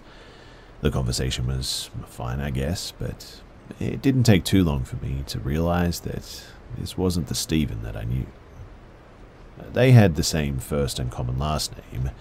His profile picture was not a picture of himself, so I never realized that this was a different person. Either way, we had several mutual friends, and he didn't do anything especially creepy, so I left him on my friends list. He would occasionally message and chat, and he just seemed like someone that was a bit socially awkward, but harmless. I would always respond, but kept the conversations brief. Now one day, I got a text from him, which really surprised me because I never gave him my number. I asked how he got my number, and he said from my website, which was fair, I'll admit. I'm an artist and had email and phone contact info on my art site. He began texting several times a day, and I would give him short responses, followed with something like, "At work, talk to you later," or "dinner with the fam, have a good evening." He started talking about his new boyfriend, saying that he was one of the few gay conservatives and things were going well. I told him that I'm glad that he has a partner that aligns with him and wished them well. He sort of then began talking a lot about conservative politics and was really aggressive about it. I told him that I was a liberal, so it was probably best that we didn't have these conversations. And it was at this point that his messages began turning sexual, where he would ask if I wanted to hear about the sex parties him and his boyfriend threw. I told him no, I didn't really know him and it was inappropriate. One day I was busy with work and returned to my phone to see dozens of messages from him, angry that I wasn't responding, and he went on and on sharing very graphic sexual stories. I responded and told him that I'd been polite to him because he seemed like he didn't have many friends, but this was too much and I was blocking him. I told him that I didn't believe that he was gay, in fact, and he was just saying it in an attempt to make me think that he was harmless. I proceeded to block him on social media, and I blocked his phone number too. A couple of days later, though, I started getting lots of friend requests from accounts that I didn't have mutual friends with. I knew that they were probably fake pages that he was creating. I would block them and move on. Then I began getting phone calls and texts from fake phone numbers. Same thing, I would block them and move on. I messaged our mutuals to ask what they knew about him, and surprisingly, none of them actually knew him. He had just requested them, and they accepted apparently. And he began sending requests to my friends, family, and other women that I knew. I let everyone know that they needed to block him, and for months, not a day passed that I didn't get a weird call or friend request or DM or something. It would range from a normal, "Hey, how are you?" to vague threats of, "I could make you talk to me if I really wanted to." He lived several hours away though, so I wasn't particularly concerned. And things got quieter. Until one evening, my notifications started going off like crazy, and my phone was ringing with unknown numbers. It was on my art page too, that probably 15 different accounts had posted, well, explicit images on my page, or things like OP is a whore, or OP is a thief, and things like this. I knew it was him too, because he also accidentally posted from his real account. I didn't realize that I never blocked him from that page. He also sent a message to my art page saying sorry for that, and he missed his friend and he was just trying to get my attention. I didn't respond. I just blocked him, and I even called the police at this point. But since stalking and harassment laws are pretty much awful, they didn't do anything. Later that night though, I must have woken up at around 2 o'clock in the morning, for no reason other than I was just having trouble sleeping. I was up for a while playing on my phone when I started hearing a strange sound coming from the living room. It was back and forth between quiet cracking and scratching, and at the time we lived in a large ranch house and the living room was at the other end of a long hall. I got up thinking that my cats were into something, or maybe after a mouse or something. I flipped on the living room light and the sound immediately stopped. I scanned around looking for my cats when I noticed an open window. Our windows were large from floor to ceiling and opened by pulling them down from the top, and the top of the window still had pry marks, and the lock, it was now broken. Thankfully, this house was old and the windows did not open easily, and he had only been able to open at about 8 inches, but I immediately woke up my husband, got my son out of his room and called the cops. I knew that it was Stephen too. It was too big of a coincidence that he blew up that day and then someone tries to break into my house in the middle of the night like that. We couldn't prove it was him, obviously. There was no evidence other than what happened that day that pointed to him, but the police did speak to him, and I believe it scared him enough to leave me alone.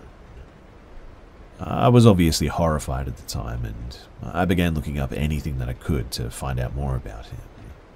And I wound up finding his YouTube channel, which solidified my fears even more.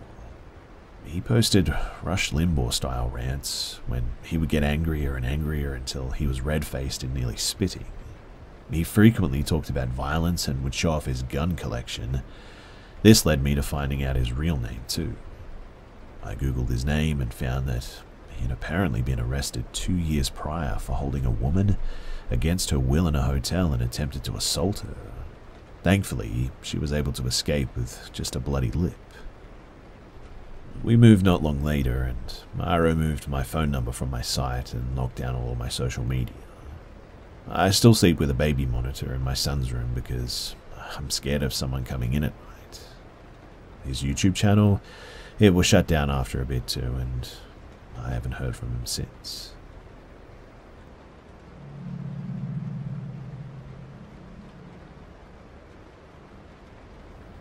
Myself and my mother were driving.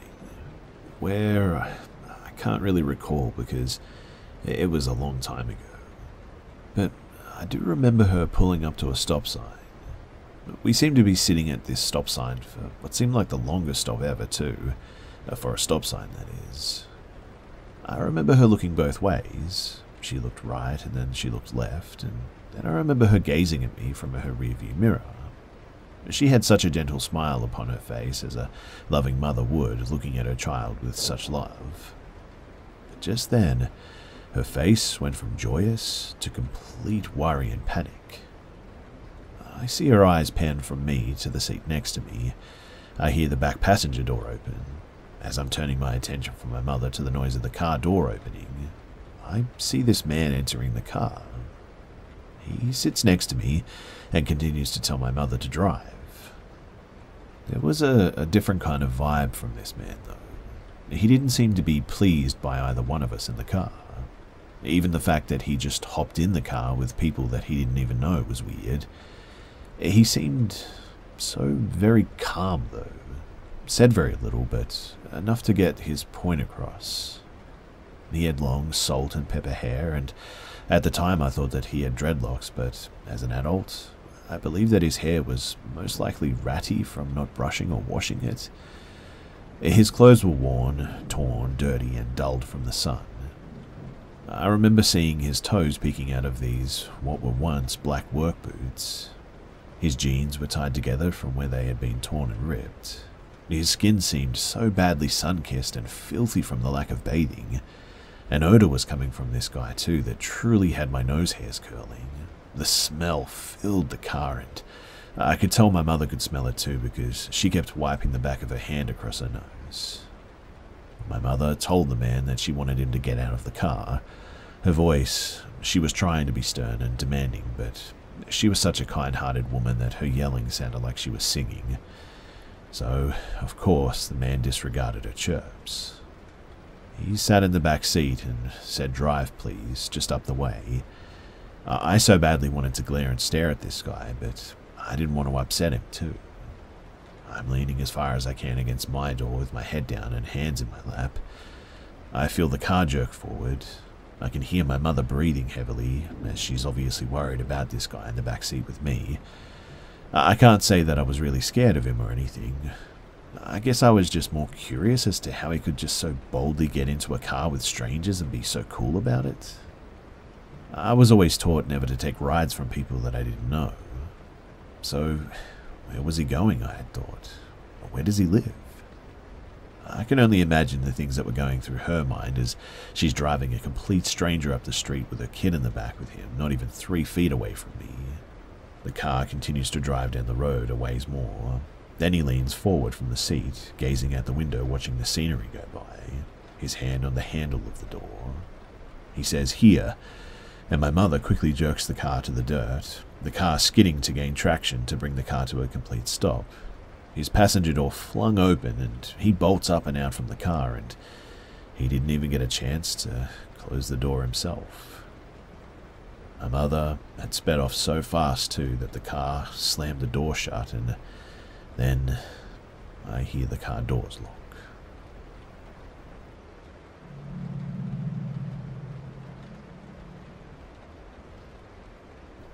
When I was younger, 17, I lived in a small village of like 1,200 people. Usually every year there's this local town festival, and all the adults go out for dinner and party at the town hall, where they perform some acting and make fun of the year that just passed. Usually this is in February, so it's snowy and dark pretty early. And when this festival is on, there are absolutely all 13 to 17-year-old girls booked for babysitting. Me and my 2 friends, we went for a drive around the town since you have to be 18 to go to the party, so we just sort of drove around giving people lifts to the party and earned some extra cash. Since there's no taxi in town, this was a great way to get some extra pocket money, I guess. But we'd been driving for maybe a couple of hours now, and of course we knew where everyone lived, and some of the adults asked us to drive past their house to make sure everything is alright and give the parents some extra comfort. I think it was also to give us some tasking until the party was over so they could get a lift home. But in one of the older neighborhoods in the town there were these low floodlights. We would just drive slowly, and one mum who we gave a lift earlier lived there. She was a widow with 3 young children, 2, 4 and 8, if I recall correctly, and her niece was babysitting and she was 15. The time must have been around 10 PM I would guess, and when we drove in this neighborhood, which is surrounded by hills and some cliffs, my friend swore that he saw something move in her garden. We didn't think much of it, and just sort of said that it was probably a cat or something. We kept driving to the other end of town, but my friend in the back seat said that he just had a bad feeling and wanted to drive back to a house to check if we could see some footprints in the snow or anything like that. We turned around, and when we got back there, we parked the car and looked over the fence, and yeah, there were fairly new human footprints in the snow, adult size. So we all just sort of looked at each other and decided to follow the trail. The trail went past all the bedrooms, but near every window, the footprint turned to the window like someone was trying to peek in, and eventually the trail ended on the street, and We lost it there where the snowplow had been earlier in the night. We chatted whether or not if we should go and get the mum from the party or ring the doorbell to check if everything was alright. Since none of the tracks led to the back door or the front door, we decided that two of us would stay in the neighbourhood, sort of hidden, and monitor the house, and the driver would drive to the police station and pick up the mum on the way back. And that was a very good call. Maybe 5 minutes after he left, we saw someone lurking behind one of the garage couple houses down the road, and he wasn't moving, just sort of sat there with a cigarette. We monitor from a distance since he couldn't see us. Then he stood up, looked around, and started to creep to the house where the mum lived, and then he walked to the back door. Without thinking, me and my friend ran through the two gardens that were between where we were and the mum's house was, so we could watch him trying to enter the back door. We arrived just in time. He was trying to open the door when we shouted at him, "What are you doing?" and he made a run for it, and we followed. He ran down the street to get some speed ahead of us, I think, but we were both pretty athletic, so we were gaining on him. I must admit, too, that this was the most intense moment of my life ever, and I remember the only thing that I was thinking was not to slip and lose momentum. The end of the street was approaching, though, and the next turn would be 90 degrees to the right, so instead of slowing down, I jumped off the street so that I could intercept him after he would lose speed by taking the turn. Well, my calculation was dead wrong, though, and he managed to take the turn without losing much speed. I spent too much energy sprinting in the snow, and I knew that I would have to slow down at this point. I was still about 10 meters behind him, but my friend was closer and gaining on him. And when my friend realized that he could kick his feet and trip him, he did. He fell, and this was the quickest takedown ever. Smashed his head to the frozen ground, and he was just completely out, just like that. While we were catching our breath, he didn't move. We rolled him over on his back, and he was breathing, but really shallow with a sort of crackling noise. I was terrified. Millions of questions came to my head, like, is he dying? What if this was just some relative making a prank? Why did we even chase him? Meanwhile, my friend checked his pockets, and there was lubricant, strong sedatives, and a broken camera in there. Luckily for us too, the driver came a couple of minutes after the mum and the police. Then the ambulance arrived, and they took him away. The day after, we were brought forth for questioning in the police station, and the chief told us that he was a known pedophile, not from our town apparently, and we for sure saved the day, and probably more kids since the tumble that he took when he fell. He got bleeding in the brain and is not even able to wipe his own butt anymore. We told him the story, and when my friend said that he tripped him, the chief stopped typing and said, "Are you sure that you tripped him? The way I see it, you three heroes caught a burglar in the act, and while he was running away, he fell and hit his head, right?" And looked at us and nodded with a soft smile. Thinking back, this perv must have planned this, knowing when the festival was, knowing that she was a single mum, picking at the house, knowing where and when and exactly what to do. And knowing that really gives me the creeps.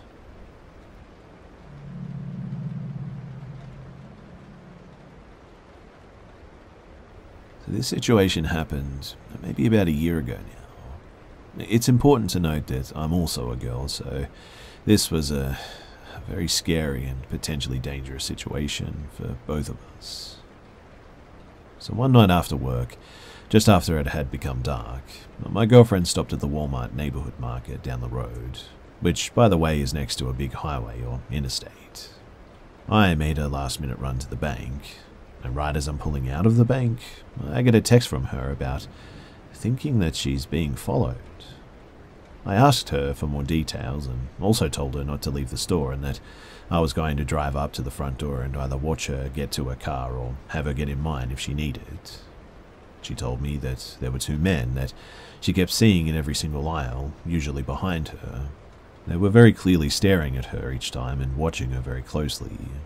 She thought that she was just being paranoid, but I told her to trust her gut and that she should let her worker know about the situation and even call the police because it wasn't worth the risk.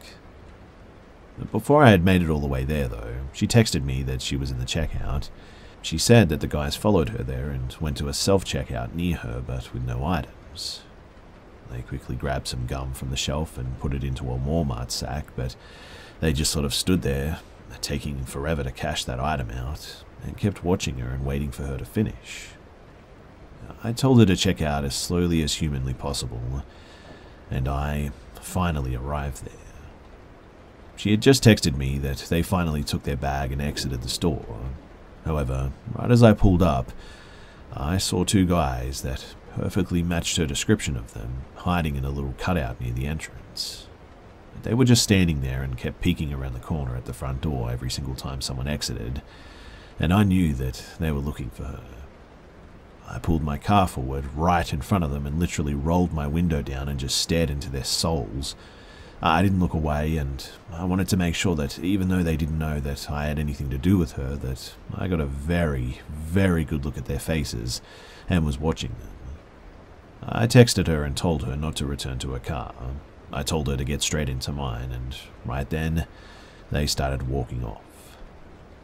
However, they had to have been following her since she arrived, because the next thing they did was walk straight to her car. Her car is very unique and stands out. They dropped the bag with the gum in it on the ground on the way to her car, and one of them went between her car and the one next to it, squatted down by the trunk and just stayed there. The next one walked over to a white work van with painted windows and no license plate. He spoke to someone that was in the driver's seat. While this was happening, one of the cars next to hers left, and they then pulled the van up into that spot. Upon seeing this, I obviously called her and told her to go straight to my car and don't even look at hers, as they were waiting for her with a van. She comes out with groceries and they see her and squat down, and we quickly load them up and she gets in my car. The man stood up and walked to the van, and I pull away and try to go around the van to catch a license plate number, and of course that's when I noticed that there was none. I drove in a totally different direction from home, and we drove around for a while. I wanted to make sure that nobody was following us, of course, and also to give them time to leave her car alone. I wanted to call the cops, but she was convinced that we were just seeing things that weren't there, like taking coincidences and making them into something. Obviously, looking back, after having talked in depth about both of our experiences and things witnessed, we definitely should have called the cops, and I really regret not doing it. And I have since seen that van with the same two guys driving, back in the neighborhoods behind the Walmart too. I was turning onto the street that they were turning off of, still no license plate, but their van had more things on the exterior to make it look like a work van. Things like a ladder on the roof and stuff like that. I got so creeped out that I quickly tried to get away just in case they turned around and tried to come for me. And so I just floored it home. Again, I thought about calling the police, but I mean, what would I say at this point? Yeah, there's two men driving away from a neighborhood with a work van. Go and get them. They don't even take most things seriously, even when it results in something actually happening here.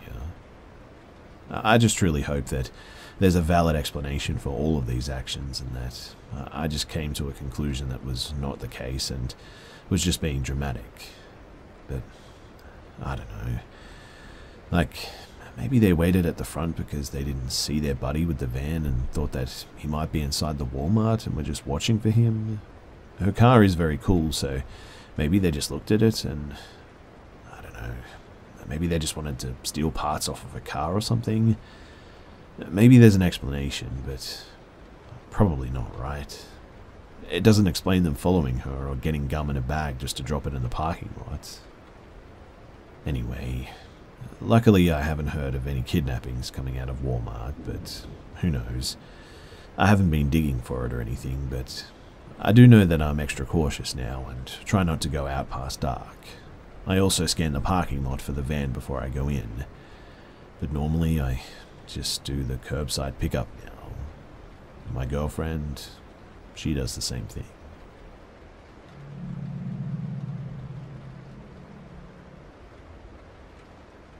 When I was 14 years old, I went to a church gathering on Halloween night that was called Hallelujah Night.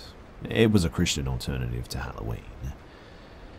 My family and I would get there in the afternoon since we'd volunteer to help set up the booths, the cake walk, candy barrels, all that sort of stuff. But I was mostly there to just get first dibs on all of the candy, if I'm being honest. After I finished helping with the usual booth that I helped set up, I took a seat on a bench near the main sanctuary. It was my favorite place to sit at since I could see the entire lot and, most of all, the beautiful sunset. I pulled out my PSP at the time and was scrolling through some music that I had on it when some guy approached me and started a conversation. I've never been a people person though, so usually when things like this happen, I just keep the conversation short. However, this guy had this weird type of warmth to him, as if he was a friend of mine. As the conversation carried on too, I started to ask him if he was new because I hadn't seen him before. He told me that he had been going to this church for years, but left after an incident happened. When I asked him about the incident, he paused, looked at me and said that there's some things people pick up on that they know aren't normal. Also, that you should never get curious about things that you know you should leave alone. I had a sort of confused look on my face, as you can imagine, since I didn't know what he meant at that time. The guy noticed it and said that I would understand once I got older. I looked down at my PSP that I had in my hand still and looked back up, and when I did, the guy was just gone. I looked around and I couldn't find him anywhere in the lot, except for a few people still prepping for Hallelujah night, and it just didn't make any sense. Fast forward to a few months later, and I was sitting in the main sanctuary before leaving to do my usual volunteer work on the upper floor. The upper floor was a daycare area for kids, and so at the end of the service, volunteers would escort the children downstairs, and I would go into each room, shutting off the lights and making sure no children were still up there. And I'll never forget getting up to leave to do my usual duties when the pastor started tacking about an upcoming funeral or something. I looked at the big screens on each side of the main sanctuary, and the face of that man that I was talking to during Hallelujah night was right there on the screen. I couldn't believe what I was seeing, to be honest. To this day, it still seems unreal as well. I was beyond shook as I made my way out of the main sanctuary and to the flights of the big stairs as I went to the upper floor. Once I made it to the upper floor, another volunteer had confirmed that all the children were escorted downstairs, and she noticed that I had looked sort of pale from seeing what I saw in the main sanctuary and asked me if I was okay. I told her that it was nothing and proceeded to cut off all the lights on the upper floor as she left downstairs. The upper floor was like a giant hallway with doors on each side and a door at the end of the hallway with a giant window in it. When I came to the last room at the end of the hall, I would always leave the blinds on that big window open since the light always illuminated the dark hallway and made me feel less scared. But as I left the room, I just remember feeling panicked. It started to get freezing, and I felt like if I left that room, something was waiting for me in the darkened rooms that were going to jump out and attack me. And as I'm trying to muster up the courage to just run for it, I see a small head of a child peek out of a couple of doors down. It stayed there for a few seconds too, and then it put its head back in the room. I immediately called out to the child, but there was no answer, and the fear that I had maybe a minute ago was now gone, as I left the last room to go through the illuminated hallway. I made it to the other room in a matter of seconds, cutting on the lights and searching the entire room for the kid that I saw, but there was no one there. I started getting spooked again as I cut off the lights in that room, and then one of the most terrifying things that I've ever seen and experienced happened. As I was leaving the room, I looked back at the last room's window, which illuminated the hallway, and out of nowhere, there was this massive black mass moved in front of the window, almost covering the light completely. It was darker than black, and its outline as it covered the light seemed to be moving almost. It was enough to scare me to run for my life, and I ran the rest of the hallway and down the stairs. I was stopped by one of the ushers who told me not to run, but when I told him what I saw, he looked at me as if I was crazy. Once church was over, I told my parents about what happened on the ride home, and they ended up not believing me since, well, they're skeptics. But I know what I saw that day, and it's something that it still terrifies me to this very day.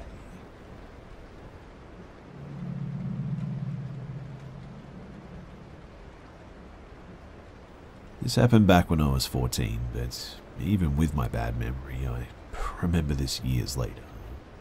I honestly think that this memory is going to haunt me for the rest of my life, in fact. So, I would often go walking either alone or with my neighbour Jem, but this specific night she didn't go with me. I usually went walking around 9 at night, but was impatient that night, so I left about 15 minutes early. It was summer in Texas, but I grabbed my black hoodie anyway. The reason for this was because I was a pretty small kid, even for my age, and I would walk with a knife in my sleeve in case of a problem. There was security in this area, but they were pretty much useless and weren't fond of the kids anyway. So the black hoodie was to avoid them seeing me and to maybe help avoid being noticed by anyone else too. The area was heavily wooded, and the roads had no streetlights, mind you. I had lived there my whole life though, so with the moonlight, this wasn't really an issue. I could see things as much as I needed to get around. So I walked to the park in the area and sat down on the swing set like I had a million times before. The park was old and wasn't very well taken care of, so the swing set creaked and the wooden picnic tables were half rotted with the paint mostly peeled away, and the metal slide was covered in rust. There was the main road that ran in front of the park, and a branch-off road that ran along the side of the park. There was sort of a thin line of trees between the side road and the park, too. After a while, a favourite song of mine came on, and I, of course, started singing it, since singing was a big way that I let out stress despite my stage fright. But I had a tendency to not hold back when swinging at this park, since there was rarely people near it during the day, let alone at night. My blood ran cold when I saw the shape of a person maybe 50 to 100 feet in front of me on the main road. The main reason for the chill, too, was the fear that this random person actually heard me sing, but then I got a deeper and worse feeling. Something was just wrong about them. I noticed that the person was walking fast, like really fast, almost running speed, in fact. I figured that he might have been running from something or after something, but when I looked around everywhere that I could possibly see from where I was, I saw nothing else but them. They soon passed by the park, not seeming to notice me, and after a few minutes of waiting to make sure that they were gone, I continued singing. After a couple more songs, I decided that it was time to go home. I still had that bad feeling, of course, that uneasy pit in my stomach that you get when you're being watched. I even thought that I saw something behind the tree line between the side road and the swings, but I brushed that off as an animal or something. Deer were really common here, so were dogs and things, so it was probably me just getting spooked by an animal again. But the feeling just was eating away at me. So I cut my usual 30 minutes to an hour walk to about 10 minutes. I got up and started to leave the park, turning onto the main road to go home. Now, as I'm leaving, I saw a person walking towards the main road from the road that ran right along the park. It looked like the same person as before, too, and it was definitely a man. He must have been visiting a friend or something, right? Even if that was the case, I crossed to the opposite side of the street so that I wouldn't pass directly by him. He didn't look particularly dangerous or unusual or anything, so sadly no weird, creepy, homeless-looking man for this story. I just got a bad feeling from him, I guess, which is probably what makes him even more terrifying, I suppose. He got to the intersection in any case before me, and he stopped. I passed by and glanced at the man, taking in what details that I could under the moonlight that came from between the tree branches. And, for all intents and purposes, he looked normal. He was probably an average height, wearing a pure white ball cap with no logos that casted a shadow over his face, and a pure white polo type shirt too. Strangely too, there wasn't a speck of dirt on this guy. He looked well kept and made the moonlight almost shine on him like some kind of ghost, which just added to my uneasy feeling. He watched me as I passed by, and I tried to pretend that I didn't notice. I would occasionally look around as if I was just looking at the woods, so I could see the man out of my peripheral vision. I didn't want or need to see the man in detail, partly because I was scared of the possibility of seeing something else too. Just because the man was much larger than me didn't mean that he wasn't probably armed too. In any case, once I was around 15 feet past the intersection, I did one of those glances and my stomach dropped as I saw him turn and start to follow me. Maybe he was just going for an extra long walk or something, right? He probably isn't following me, right? Then another thought popped into my mind and it sent my stomach to my feet. I'd been there for probably 10 minutes or so, singing after he passed. What if he wasn't visiting anyone? What if he was the thing that I saw just beyond the tree line? That's kind of obvious now that that was almost definitely the case, but let's be fair. When do 14-year-olds ever think through all the details of a situation completely during the situation? He was probably watching me the whole time, thinking back on it, and he could have snuck up and done who knows what at any time. I kept doing my glances though, and noticed that he was getting closer and closer. I gripped my knife tighter, ready in case I had to use it. The chance of it going well wasn't the best, but it was a better chance than not trying at all. But obviously, I wanted that to be a last-ditch option. I tried to make sure that it wasn't obvious, that I was keeping tabs on him, that is. I didn't want him to get anxious and have him decide to speed up whatever his plan was. I was only halfway home, and this was before I had surgery on my ankle too, so I was absolutely sure that he would catch me before I would reach my house if I started running where I was. So that wasn't an option whatsoever. I didn't have any current options though, so the one that I chose was just to bide my time until an opportunity opened up. I kept walking at a rather quick but unpanicked pace, keeping tabs on the man as he inched closer and kept an eye out for opportunities. And an opportunity came, and it felt like it was sent from God himself. I saw headlights. A car was rolling towards me at a careful pace, which was normal considering the animals that I mentioned earlier. And it was Jem's dad. I recognized the shape of the lights, and as the car got closer, I became convinced that it was him. I was never so relieved to see that tiny white car ever, and I tried signaling him without letting the man know I was, but he just passed by. He must have thought that I was just saying hi, I suppose, in retrospect, but I glanced back again, and even though he didn't stop, he did exactly what I needed him to do. He slowed down a bit as he passed, and the man backed up a lot and crossed to the other side of the road.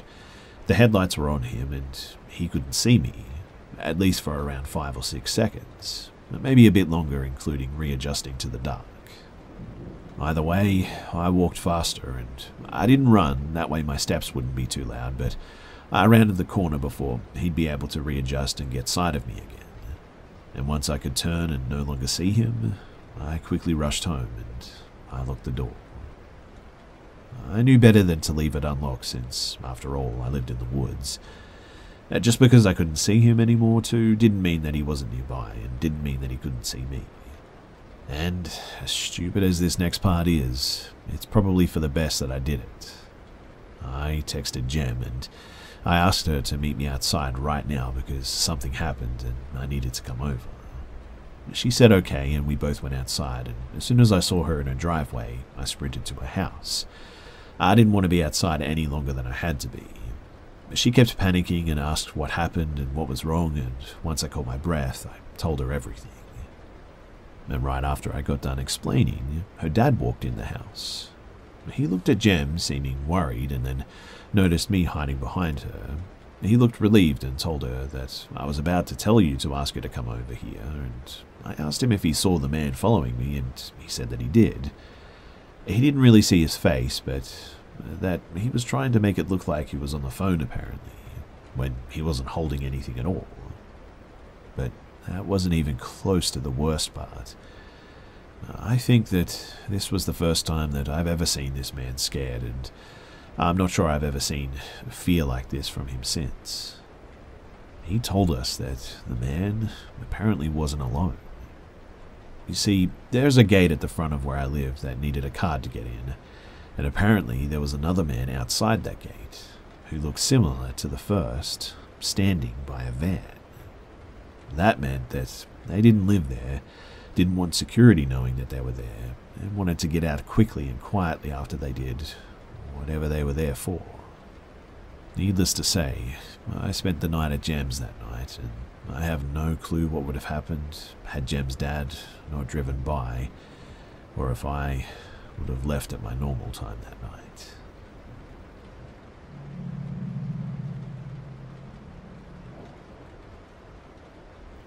So, when I, a female, was 19, I was looking for a room to rent in the city that I was moving to for college. It was about an hour away from my family.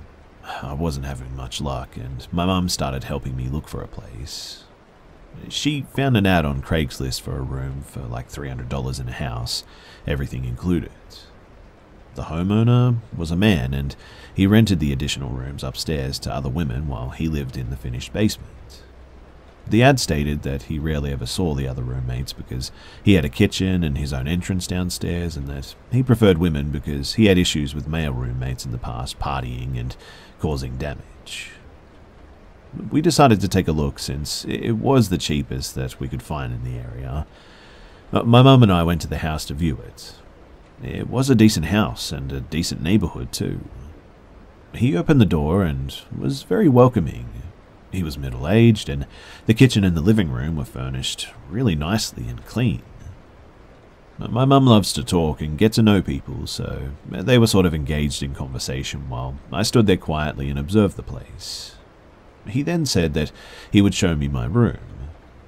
We head to the staircase to go up, as I thought, since he said on the phone that my room was upstairs with the other roommates. But he opens another door and we follow. He takes us down to the basement and opens a door to a very small room. No closet and no windows.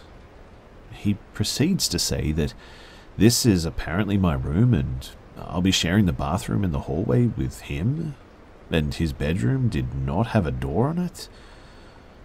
I was definitely thinking absolutely not. This is weird, but they were so deep in conversation that I really couldn't interject. He then leads us to the upstairs and shows us the other rooms, which the doors were open, and says that they're currently rented. He then starts telling us elaborate stories about the other women, not very nice stories too, describing like drinking problems and stuff like that. My mum was listening intently, but I took the time to investigate further. I looked in all 3 rooms and the bathrooms. There was furniture, but not a single item in there that looked like it belonged to a woman. No clothes or anything. Only men's clothes in one of the closets. He had no problem with me creeping around his tenant's room without their permission. I then heard him tell my mum that he has some of his stuff in their closets, but they don't mind, and I'm just like, why the heck would a tenant pay you for you to use their space as storage? I was feeling really uncomfortable and started moving them back downstairs as they talked. My mum had mentioned when we arrived that her and my dad were going on vacation the next week, but I couldn't go because I had to work. He brought it up again, and that I should come by next week and have dinner with him and the roomies to see if we would all get along. I said sure to this, and we just left. As soon as we got in the car, I told my mum that I would definitely not be living there. She was dumbfounded. I had to explain to her not only did he lie about the room that I would be in, that I was not supposed to be in the basement with him, as well as share a bathroom with him, and he didn't even have a door, but also did she not notice how no one else even lived there? She still didn't get it and thought that I was just being paranoid and thought that he was nice and it was a cheap deal. In the end, too, I had to explain it to my stepdad and get him to tell her by no means would I be living there. I tried to report the post, but by the time that we got home that day, he had removed it. I think that He may have been planning on doing something at dinner or abducting me and holding me hostage in that basement room that had no way to escape. Also, before I finish, I would just like to add some details. So, this happened in 2011, so it's been quite a while. When he took us upstairs, there was a wide landing that was surrounded by the rooms. And as soon as we got up there, he motions towards one of the rooms and started this long, intricate story about the woman who lived in there and talking about her alcoholism and a crazy ex. He was very exaggerated in how he talked with a lot of gestures. My mum stood there listening the whole time. I don't know if it was sheer distraction or she just didn't want to be rude, like not listening and all, but either way, I don't recall her ever having a good look around those rooms. I went and looked, obviously.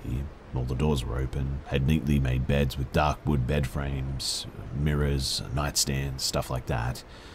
There were sliding mirror closets, and they were completely empty except for one had men's clothes hanging pushed against one corner. Nothing was on the nightstands other than a lamp, and nothing on the bureaus. I went into the bathrooms, and there was nothing on the vanity in them, other than, like, hand soap, I guess. I looked in the showers too, but nothing other than bar soap. The bedroom on the left had an empty suitcase laying open in the middle of the bed.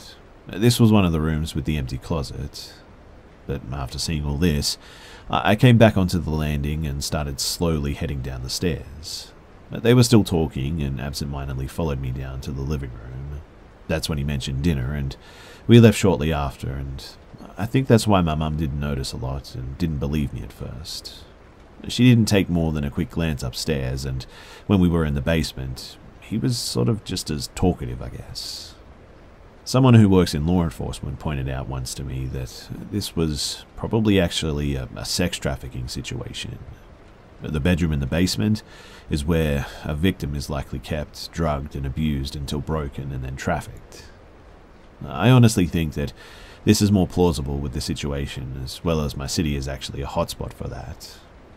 I honestly think, too, that this is more plausible with the situation, as well as my city is actually a hotspot for this. I'm just grateful that we got out of there in the end, and I hope my experience could help someone one day notice the details and get out of the situation safely.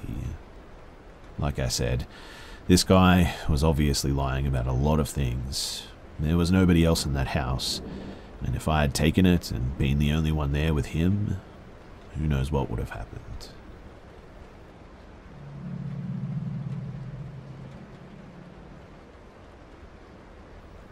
I'm going to try to keep this brief, as I have this memory burned into my brain with great detail. I'll try to summarize it. So, I was about 6 or 7 years old, and my mother and I were on a routine grocery run to our local Walmart. I remember getting out of the car and walking up to the entrance. We had parked sort of off in the back, so we had a little walk to the front. As we walk up, I see a homeless man asking for change from every person that walks by. He asks the woman in front of us for change, and as she turns him down, he scoffs and begins to say something rude at the woman. My mother and I walked past him with haste to avoid conflict, as he seems to be extremely agitated. We get inside and get our groceries, and everything is fine. As we load up and begin to leave, I remember my mother pulling out $2 to specifically give the man, as he is presumably still at the entrance begging. My mother, trying to avoid conflict, wants to hand him the money and be on our way so we don't end up getting harassed as the woman before us did. As we walk out, I sort of raise my arms up to my mother in a little kid fashion to be picked up, as I'm obviously scared of the encounter that we're about to have with this guy. My mother picks me up and we begin to leave the store. Before the man can even ask us for the money, my mother hands him the cash and we walk away conflict-free. I'm being held by my mother at this point, with my head facing behind her. And as we're about halfway to our car, I look up from the pavement and look at the man, who is now staring directly at me with the most sinister face that I've ever seen. His features are distorted, and what I can only describe as demonic. He's smiling and sticking his tongue out, but his tongue was almost to his chest. He lets out this long hiss as his eyes roll into the back of his head, seemingly invisible to the other people passing him. I still to this day do not understand too how I was so far away but heard his hiss as if it was right next to my ear. I'm sure that it could all be just dismissed as a homeless guy that was on drugs, but I truly think that this was a demon. It messed me up for a really long time, and to this day it's a big factor in my belief of the paranormal.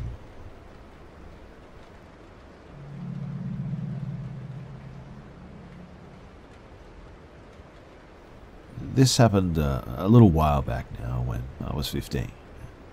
I had just discovered the rebellious act of sneaking out. This was probably my 4th or 5th time doing it, I think. And this one night, I decided to go and meet up with my boyfriend. At this point in time, we weren't really together, but we liked each other. And you know how that goes. When you're with someone that you like, you tend to not really pay attention to what's going on around you. The night starts out fine though, and we're having a good time. I don't remember exactly what we were talking about because we had gotten pretty high, but I do remember what happened. We'd met up and gone to this elementary school that had a decent-sized field, with some hills and trees towards the end. It's important for me to explain this in order for you to understand how things went down too, so bear with me here. So from where you're sitting, we had a very clear view of the school, as well as the school's basketball court. The school was illuminated from the sidelights, so we could easily see if anyone walked by, but it wasn't necessarily easy for people to see us. And to our left was a little pavement path that led into a townhouse complex.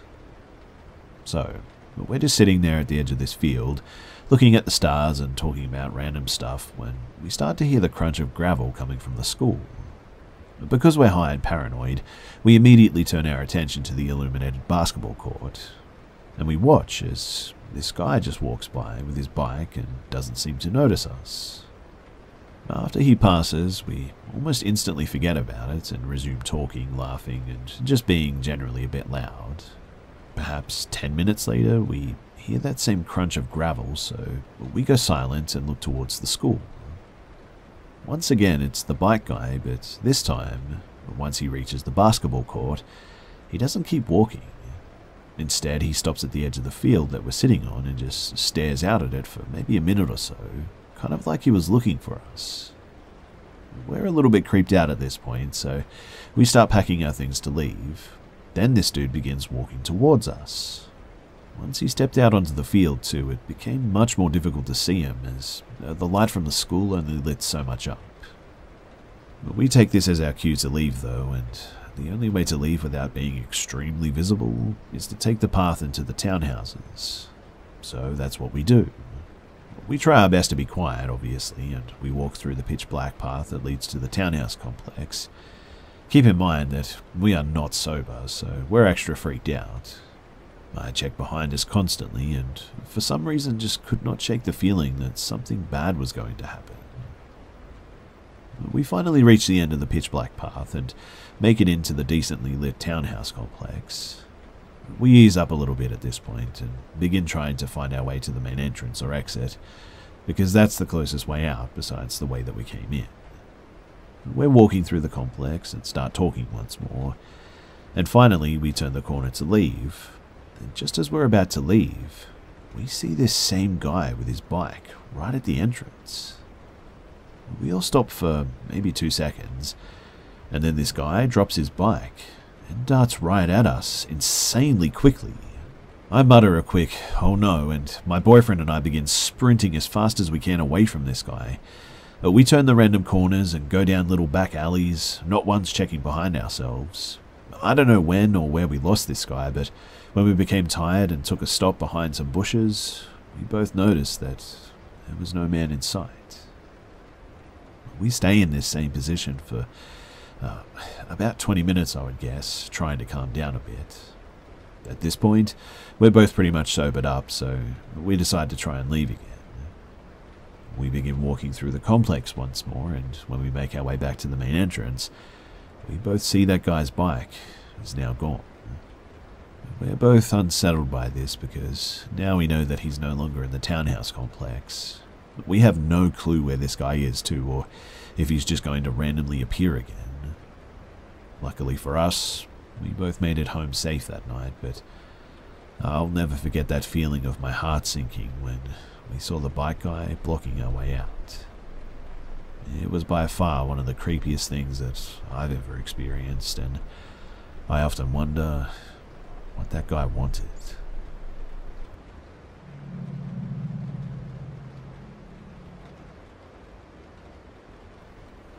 Our McDonald's pre-global panini by several years was a 24-hour store. As my wife worked until 3 a.m. and I was on her sleep schedule so she wouldn't be lonely, about 4 a.m. we were hungry and decided to grab some food. We ordered and were waiting at the window when we saw this guy walk up. I'm getting the nastiest feeling coming over me though, and dread, despair, terror. I wanted to bolt from our car and run for my life. The guy, though, just casually walked to the restaurant, and when he passed under the streetlight, I saw this thing floating behind him. It was freaky, about 6 feet tall, all black except for a large white face. The face had dark, sunken eyes and multiple sharp teeth poking out between its lips. It had long arms with clawed hands on the man's shoulder, and below the hips it just sort of dissipated, so no legs. My wife hasn't said anything and usually isn't sensitive to the paranormal, so I really didn't expect anything. But as the man walked out of the light, the thing vanished from sight and I heard our car doors lock. I looked at my wife, who was pale and wide-eyed. She just goes, "Tell me you saw that." I confirmed, and we just sort of sat and watched the guy continue his walk into the restaurant. Seeing it, though, was just, I don't know, crazy and scary. The fact that my wife could also see it was absolutely terrifying to me. Also, I just want to say that what I saw, I didn't speak about until she said her piece. I didn't want to influence her, and that's the way that she prefers it, to be honest. So what my wifey says that she saw was a large black shape with wispy ends below the waist instead of legs. She didn't say that she saw the face, but she described the long arms and clawed hands. She said that she'd started paying attention because she felt nauseous and uneasy when the guy started walking up, and that she was worried about him trying to come up to our car since he was acting like he was severely angry.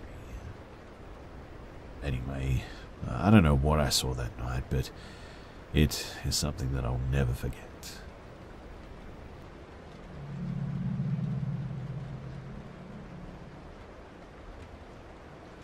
So this happened about 4 years ago. My dad works nights, so I'm home alone until about 2:30 in the morning most days. We live in a pretty quiet area where people usually keep to themselves. But one night at about maybe 1 in the morning, there was a knock at the door, and when I checked our peephole, there was a young woman with a car parked near the curb in front of my house. I answered, and she looked really young, maybe 15 or 16, or just looked very youthful, I guess. In short, she looked just barely old enough to be driving. She told me that she was having car trouble though, and asked if I could come and check it out and possibly give her a car jump. At this time, I didn't drive, have a car of my own, or knew very much about cars, so I was of little help, to be honest, but offered to call someone if she needed AAA or a tow service. She declined, but kept insisting that I check out the lights on her dashboard to see if it was normal.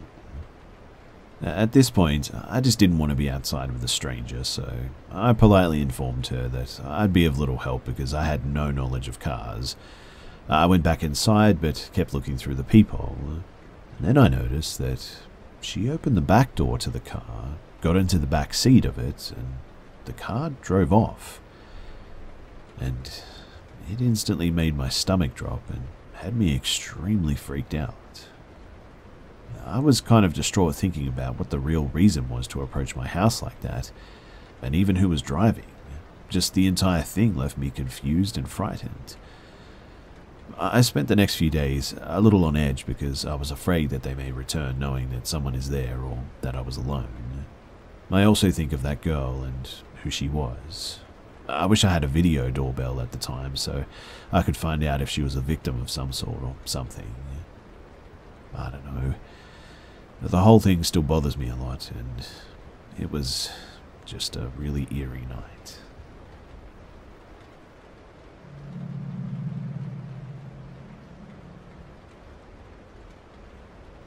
So, I live in a county that was pretty rural until the last 10 or 15 years. The biggest town in our county is pretty crowded now though, and overcrowded in fact, and I hate it. But I moved from there to the countryside. I like where I live, except it can be really creepy at nights, I guess, because for miles and miles it's just dark and no streetlights. Anyway, one thing about this county is that the main roads, they always get backed up real quick, or there's an accident or whatever, so it really pays to go to the back roads. But the back roads, like any other rural place, are less populated, dark, lots of trees, and no sidewalks. And a few years ago, something happened that almost made me stop using them. So I was driving home kind of late one night. I decided to take one particular back road that shaved off like 10 minutes from my commute home. I was tired and had to get up early, so I was just going fast trying to get home soon. This road is a little more populated than some, but it is super spooky in some stretches because there's these huge trees that are along the side of the road and their branches and leaves make a tunnel of sorts. But I'm just sort of zipping through and around a curve, and up ahead I see what I thought was a giant garden flag. You know the flags that people put up in the spring in their yards? Well, I thought it was a weird flag because it seemed like it was fairly tall and large, and it was right in the middle of the road. As I get closer, my headlights hit it, and it's not a flag. It's a person. A lady. She was wearing a red fez. I live in rural Maryland. You just don't see a fez every day. A long, flowy white dress and an orange reflective sash across her chest. It was a little strange because, she's in the middle of the street. But as I drove past her, man, it got so much weirder. As dark as it was, as I drove by, I could see that she was about 60. She had glasses and I could see her bright blue eyes. She looked in my passenger window and then she started doing this weird bounce thing is the only way that I can describe it. I thought that she was going to try and get into my car, to be honest. Mind you, I'm going pretty fast. I don't know what it was about her though, but she freaked me out, man. I didn't think that she would rob me. I really thought that she was just I know this sounds crazy, but a soul snatcher or a skinwalker or something like that. I honestly didn't think that she was human. I know that that's going to be hard for some people to believe, but I can't adequately describe just how creepy this woman was. I sped past her at any rate as fast as I could.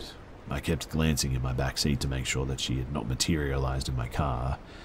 I prayed, recited scripture, and kept watching in my rearview mirror.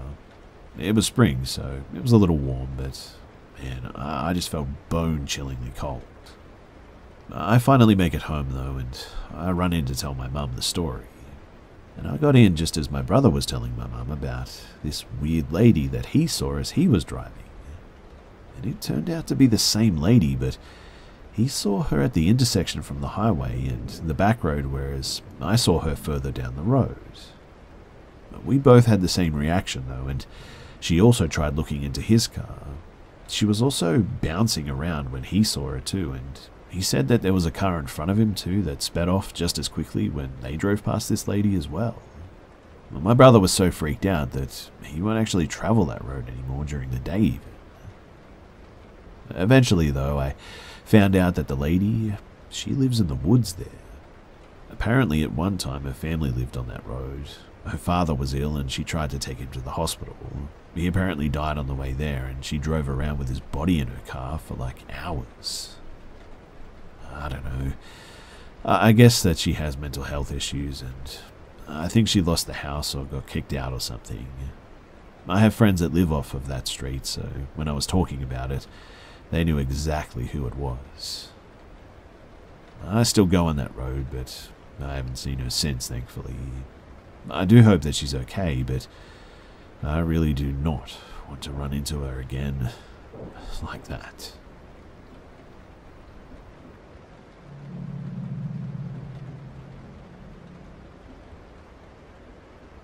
So, if you guys don't know where Costa Rica is, it's a little, really tiny country located in Central America. Even though the country is small and you can travel from coast to coast in like half a day, there are some places that, due to the dense rainforest and jungle, traveling to those places can take many hours. This is the case of the province of Limon, located at the Caribbean coast of the country. So yesterday, I had to travel to Limon because a friend of mine sold his pickup truck to a guy from there and he needed to deliver it to him, so obviously he needed transport on the way back. We went there and we did the sale, all went as planned, and after doing that, we thought that it wouldn't be a bad idea to go and visit some beaches, so we did that. Long story short, the night fell upon us and we needed to quickly go back to the city, but it was like a 4 or 5 hour drive and we didn't have that time because in Costa Rica, due to the COVID cases, we have restrictions on the use of vehicles from 9 PM to 5 AM. So, in an attempt to not get caught by the police, I decided to take an old road through the mountains instead of going through the highway Route 32. So, like, around 9:30 PM, I started the mountain route. To be honest too, I was sort of hyped to drive there because mountain roads are fun to drive in my opinion, and they also have a bit of a chill vibe. And anyway, around 10:30 PM, me and my friend were listening to music and having a chat while driving, when what appeared to be another car going fast started tailgating us. I started going faster in an attempt to lose the other car, but it just didn't work. The car kept tailgating me and was literally driving in the same way as me. Same speed, same braking, same way of cornering. That was really weird and a little bit scary, to be honest. It was my friend who actually noticed that first. The car kept tailgating me for like 15 to 20 minutes though, and as I said earlier, we were driving through an old mountain road, so the pavement was in a really bad condition. After my friend told me to slow down, I listened, so I put on my emergency lights, slowed down and tried to give space and signals to the car that was tailgating to overtake me. But instead, the car started honking aggressively. I got a little bit mad, so I started going fast again. At this point, I thought the people in that car were trying to steal my car, so I was worried too. The mysterious car kept following me though until we arrived at a bridge. In the middle of the bridge, the lights of the car that was tailgating just suddenly disappeared. The car just sort of vanished. I thought that the car had an accident, so at the end of the bridge I parked the car on the side of the road and started looking. I even took a flashlight to see if it fell into the river or crashed into the sides of the bridge or something, but when I did, there was nothing. What I mean is that the car that was tailgating and following me for like an hour just completely vanished. Obviously, I was terrified, so I ran into my car and drove as fast as I could to get home.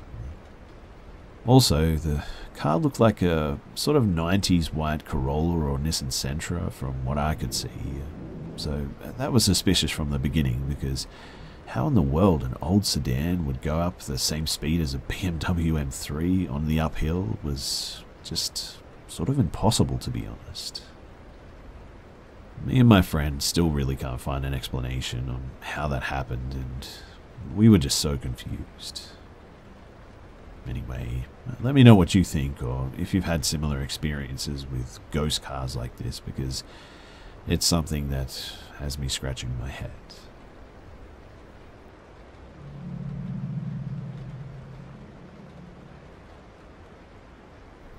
Several months ago, I shared my experience with an unwelcome visitor who knocks on our windows late at night and plays carnival music. This is an update on that situation, as a lot of people have requested it. So shortly after sharing my first story, I had almost convinced myself our intruder was gone, when, as I was staying up in the early hours of the morning to finish a bit of homework, I heard a noise in the yard just outside of my bedroom. I sat there listening, but could only detect something like machinery. It was not a sound that I recognized. I couldn't imagine what was causing the noise unless the air conditioning was misbehaving or something.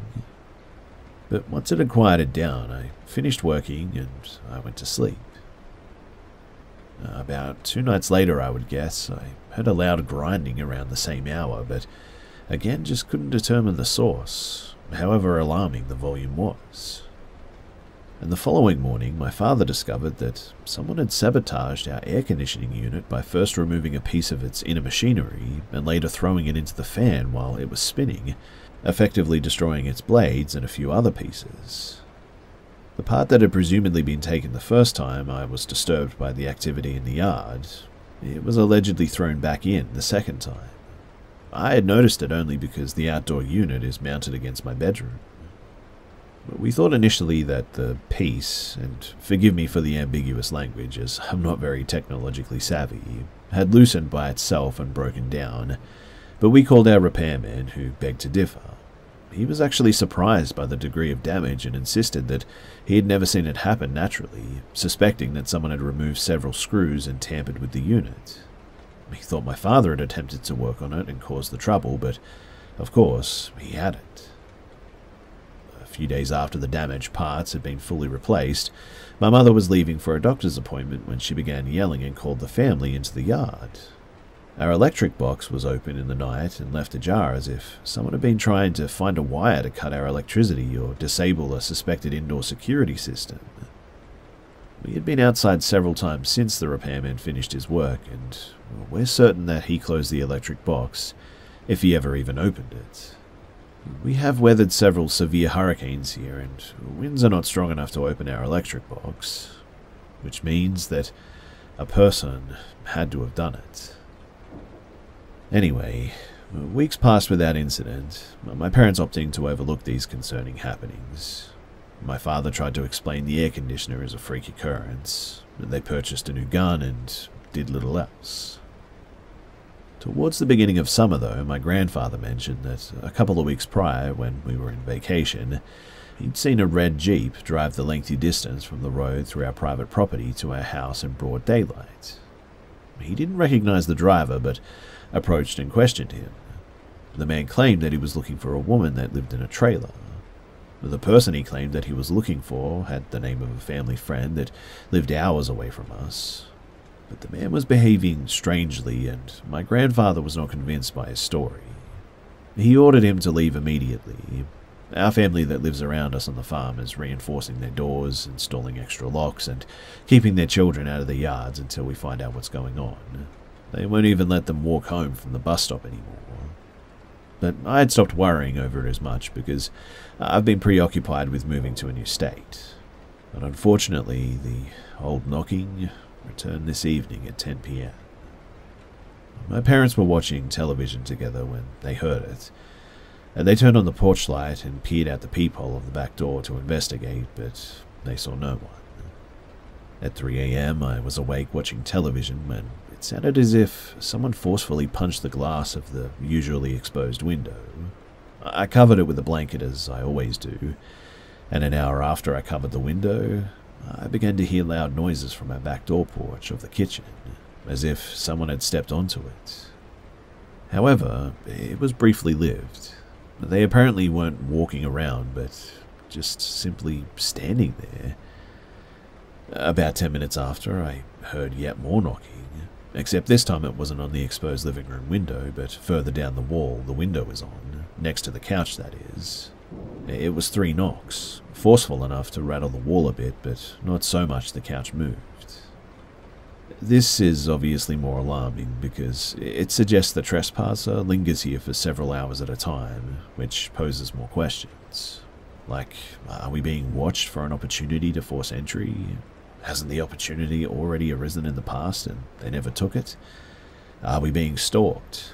Do they gather here to drink and get high on the property or something and then decide in their stupor that it will be funny to antagonize us? Why is it only our house that is targeted and not the other houses on the farm? Why do they walk several miles to come here? Whatever the case, their behavior is escalating, and will they eventually take things further? I don't know. I woke up my mother, though, and we sat awake together until the sun rose just to keep watch. We compiled a list of happenings here that suggest, too, that our trespasser visits more frequently than they knock. Despite no one in the family smoking, and anyone who does smoke lives too far away for us to smell it, we often deal with the strong scent of a cigarette around windows or the front back doors of the house and stuff like that. This happens at our bedroom windows with alarming regularity too. Other times it's strange cologne or chemical stench like a fresh perm sort of thing. We of course remembered how my aunt's dogs will bark intensely at odd hours of the night, like they do when a stranger visits, and the motion detecting yard light has previously come on when no one is home at my grandfather's too, so all of this stuff really tells a bit of a story. My mother and I are going to walk around the perimeter of the house in the morning to look for cigarette butts, and we'll try convincing my father that we at least need security cameras outside, even though I think that we should involve the police at this point. He's been too indifferent to everything that's happened so far, and it makes it challenging to be proactive about our safety. He's hoping that nothing bad happens before, well, we figure out what's going on.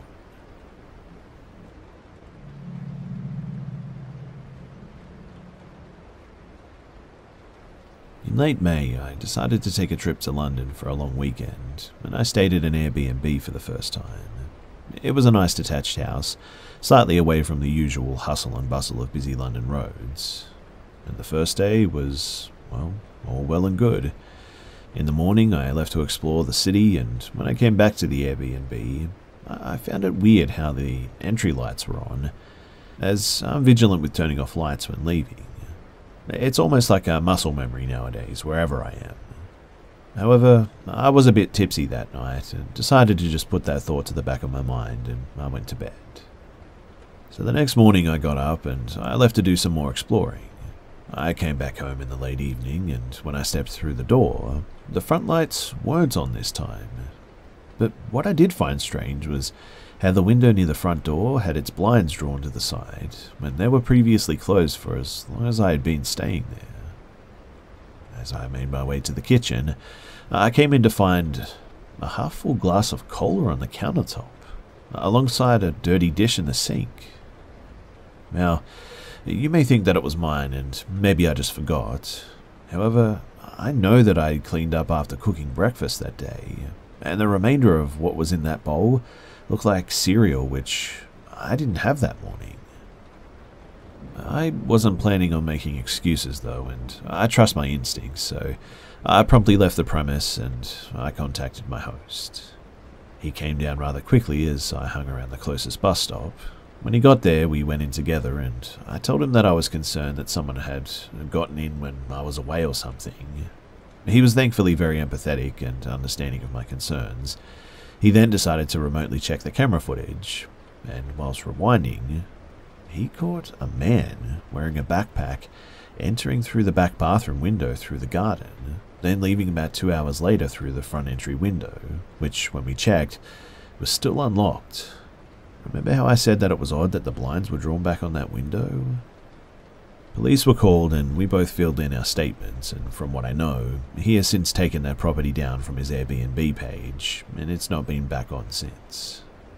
I've not been contacted by the police after the initial report either, so honestly, I can't even tell if he's been caught or not, or if the host had any further footage of this man coming in and out. I'm just really glad that I didn't come face to face with this guy, because who knows what would have happened.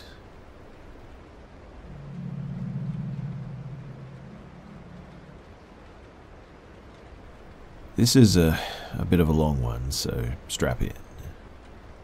So, I've always been a bit of a skeptic, I guess, when it comes to the paranormal and stuff like that. My family is religious, don't get me wrong, and believes in spirits and demons, and I do as well, but I never exactly bought into any of the actual stories of entities inhabiting houses and stuff like that. Now, however, I'm not so skeptical anymore. If anything, I'm downright terrified, because I still have no idea what really happened. My boyfriend came over last night to watch a movie and chill. Nothing out of the ordinary. I'm currently dog sitting for some neighbours down the street, nothing big. I've done it quite a few times for them before, so I know the routine and everything. I never really felt nervous at night or anything, so everything was normal.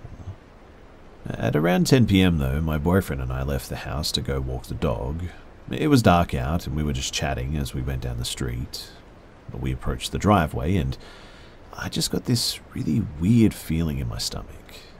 But I chalked it up to being a stomach cramp and just continued up the driveway.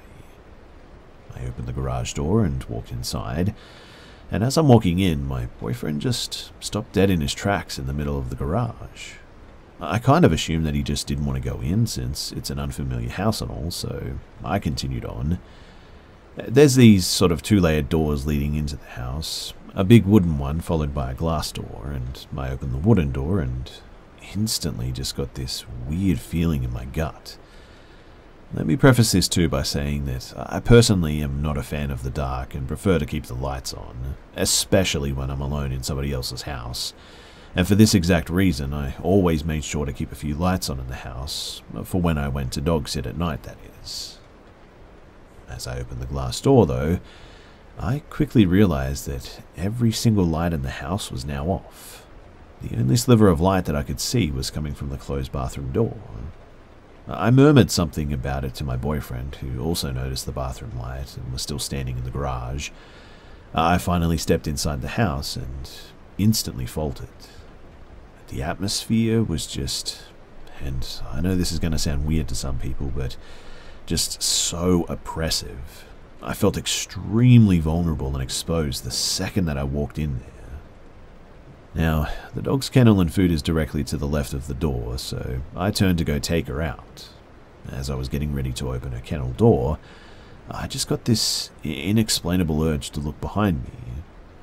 Turning around, I stared directly into the empty and dark living room, and my heart just instantly stopped. I felt waves of nausea and fear started to wash over me. It was like something was just staring right back at me from within the darkness. The raw primal fear was something that I've never felt before. It felt as if whatever it was watching me from there and just waiting for the chance to hurt me. Every instinct in my body was screaming at me to just run and just get out of there. But my boyfriend was saying things to me from the doorway, but I genuinely couldn't understand him because I was just too scared to take anything in, I guess. Eventually, I finally turned to look at my boyfriend, who stared straight back at me and whispered that we needed to go right then and there. He looked like he was about to throw up, and I could tell from the look on his face that he was feeling the exact same fear that I was. I quickly opened the kennel as fast as I could, grabbed the dog, and we just bolted. I was instinctively tearing up as we left the garage from pure fear as well, and I could tell my boyfriend was too. We waited until we were at the entrance of the driveway to even risk talking. Eventually, when we did start talking, my boyfriend told me how he felt like something was horribly wrong in that house, and that he'd felt as if he was about to vomit from fear and nausea. I got even more freaked out hearing him describe the same symptoms that I felt. If I'd been the only one to experience this, I probably would have chalked it up to simple fear of the dark reaction, but hearing his words just made it so much worse. At first I was assuming that this was a part of a home invasion, convinced that someone was waiting in the dark with a gun. I contacted the owner of the house, who confirmed that they owned automatic lights, but they shouldn't have all gone off like that. Truly wonderful words to ease my fears, right? I then called my mum, who was still at our house, telling her what happened as we walked the dog down the street. My boyfriend was attempting to calm himself down as I talked, and I think we were both just super shaken up at this point. It honestly felt like we had escaped a near-death experience. After some persuasion, though, she agreed to go back to the house with us to help us check everything out, but it was clear that she didn't exactly believe us. To be honest, though, I didn't care. I just wanted to have an extra person with me in case of a home intruder or something. See, I didn't really think it could have been anything paranormal at that point. I was just terrified that there was someone in that house with a weapon. She walked with us back to the house, and we explained the terror that we'd felt inside the house and our gut feeling to instantly book it.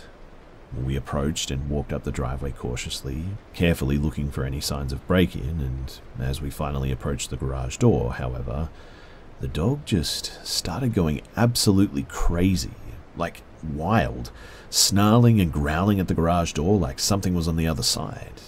And the fear and the nausea came back in full force, to the point where I just couldn't stop crying.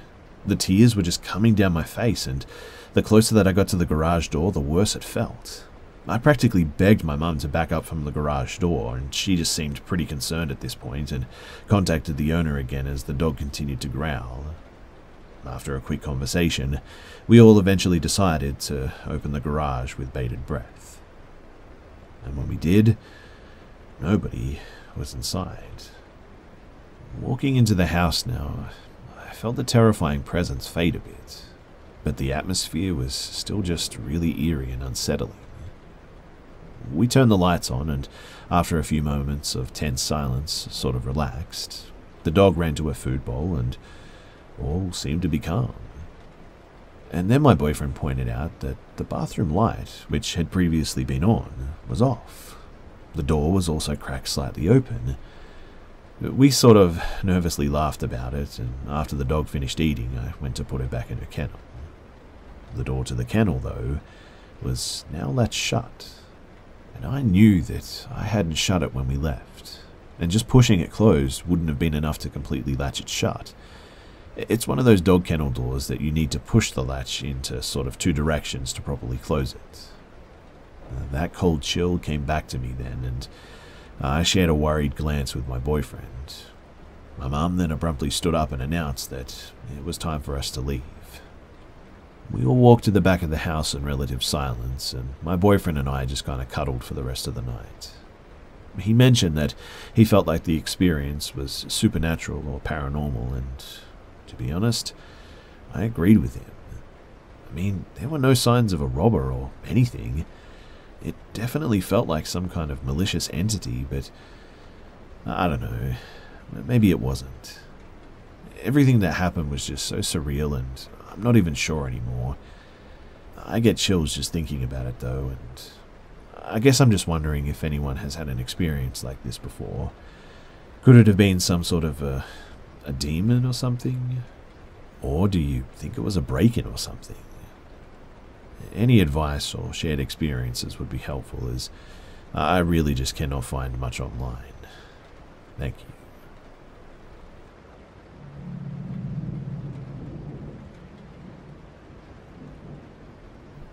I grew up in an 8-bedroom farmhouse with my dad until I grew up and moved out. We always had extra rooms not being used, and because of the age of the house plus all this extra space, there was always just an eeriness, like someone was looming in the shadows. If I had to get a drink in the middle of the night, for instance, I would always look at the ground the whole time because I was scared of what may be looking back at me from the dark corners, the rooms, and the hallways. Even the windows and the mirrors were avoided because I wasn't sure what I'd actually see looking back at me. Anyway, when I was around 12 years old, I questioned why the room that used to be my nursery was locked from the inside. I didn't think that it was weird before then. My dad needed a room for storage and all that, and I figured that he just wanted to keep me out or something. But I brought it up to him one day, asking what's so important in there that he needs to keep me out, even though I'm not a child anymore. A typical 12-year-old mentality, right? Turns out, though, that I was not entirely correct about the lock. My dad, with a very serious demeanor, sat me down and answered my inquiry.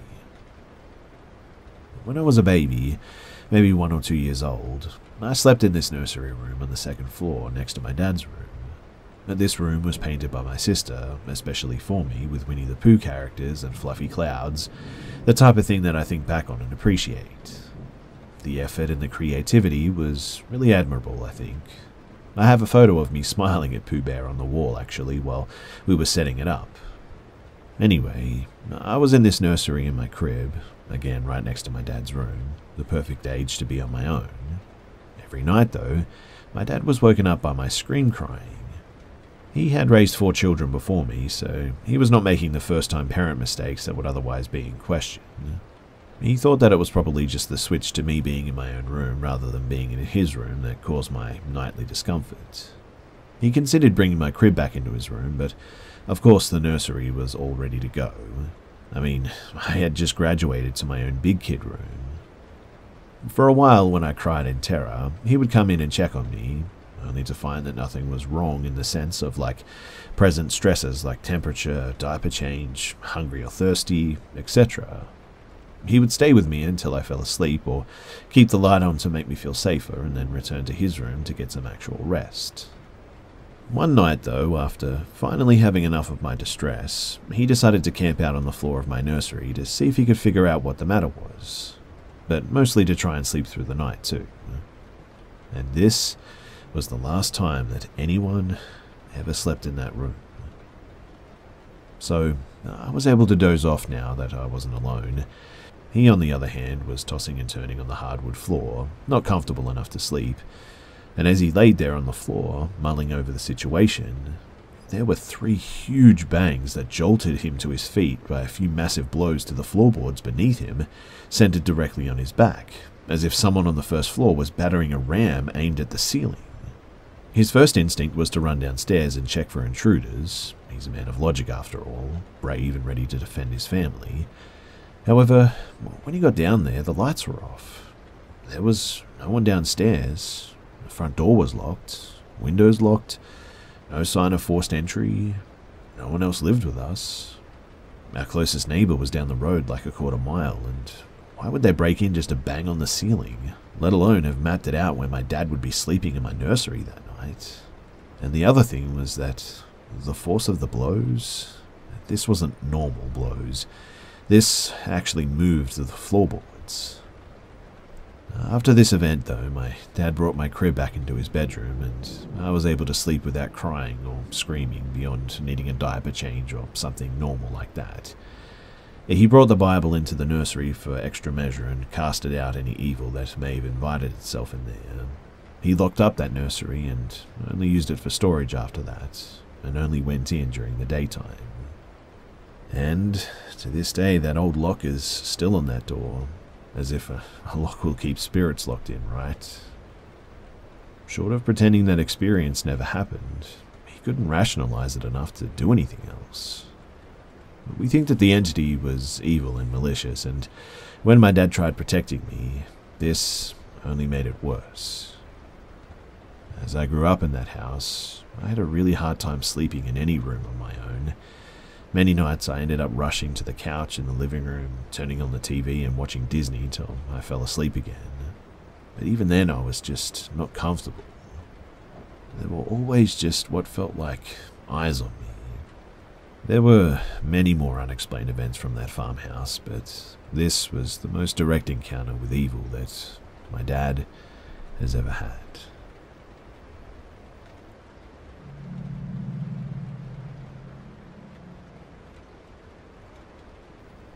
When I was in the 11th grade, I had this taxi driver who would drive me to school and drop me off at home every day. He seemed nice at first, and we always had some pretty good conversations. For the first few weeks, he was actually one of my favorite people. Just seemed like a cool guy in general. But then one day, things started to get a bit weird. He started telling me stories about what happens to girls on dark web videos, and I just stayed completely silent because, what the heck, right? Then he gave me a pair of his glasses, made me try them on and everything. Actually made me try on several pairs, and he even put his hand on my leg multiple times and actually had the audacity to give me his number and Facebook, completely without me prompting it.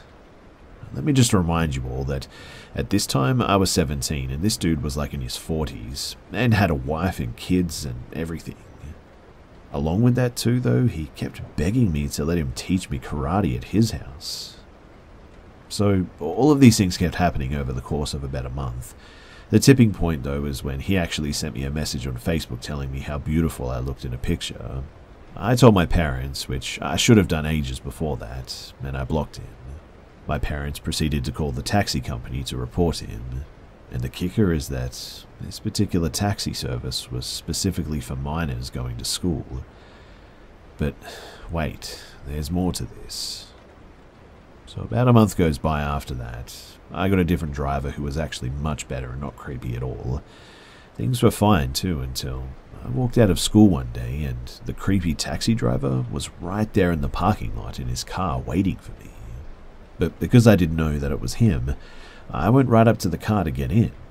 Obviously, when I saw his face, I stopped myself and said, "Oh, sorry, I forgot something," and ran back into the school. He didn't look normal that day either. His eyes were red as if he'd been on drugs, and his beard was completely full when he always kept it shaved. He kept making strange grunting noises in the few seconds that I was there too. My parents were obviously furious that he showed up like that, and called the taxi company again. The manager of that company said that it was probably just an accident in their system, but I don't believe them at all. I honestly feel like if I had gotten in that car that day, that I probably wouldn't be here.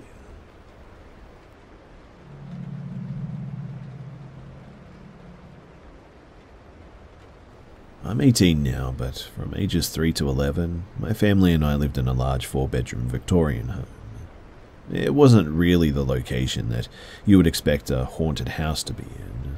I mean, we were right next to the busy street, in a row of other houses. All very old though, but the house had 3 floors, as the attic had been converted into 2 bedrooms, and a large walk-in storage cupboard that separated the 2 rooms. I lived with my 3 older half-siblings, and so it was very common for us to swap rooms every few months. I'd slept in every room by this point, my parents' room quite often as I was terrified every night, but more on that later. The large room opposite theirs and the 2 attic rooms as well. Each one seemed to have its own different type of horrors or whatever it was, but for the first few years I was too terrified to sleep on my own as a kid.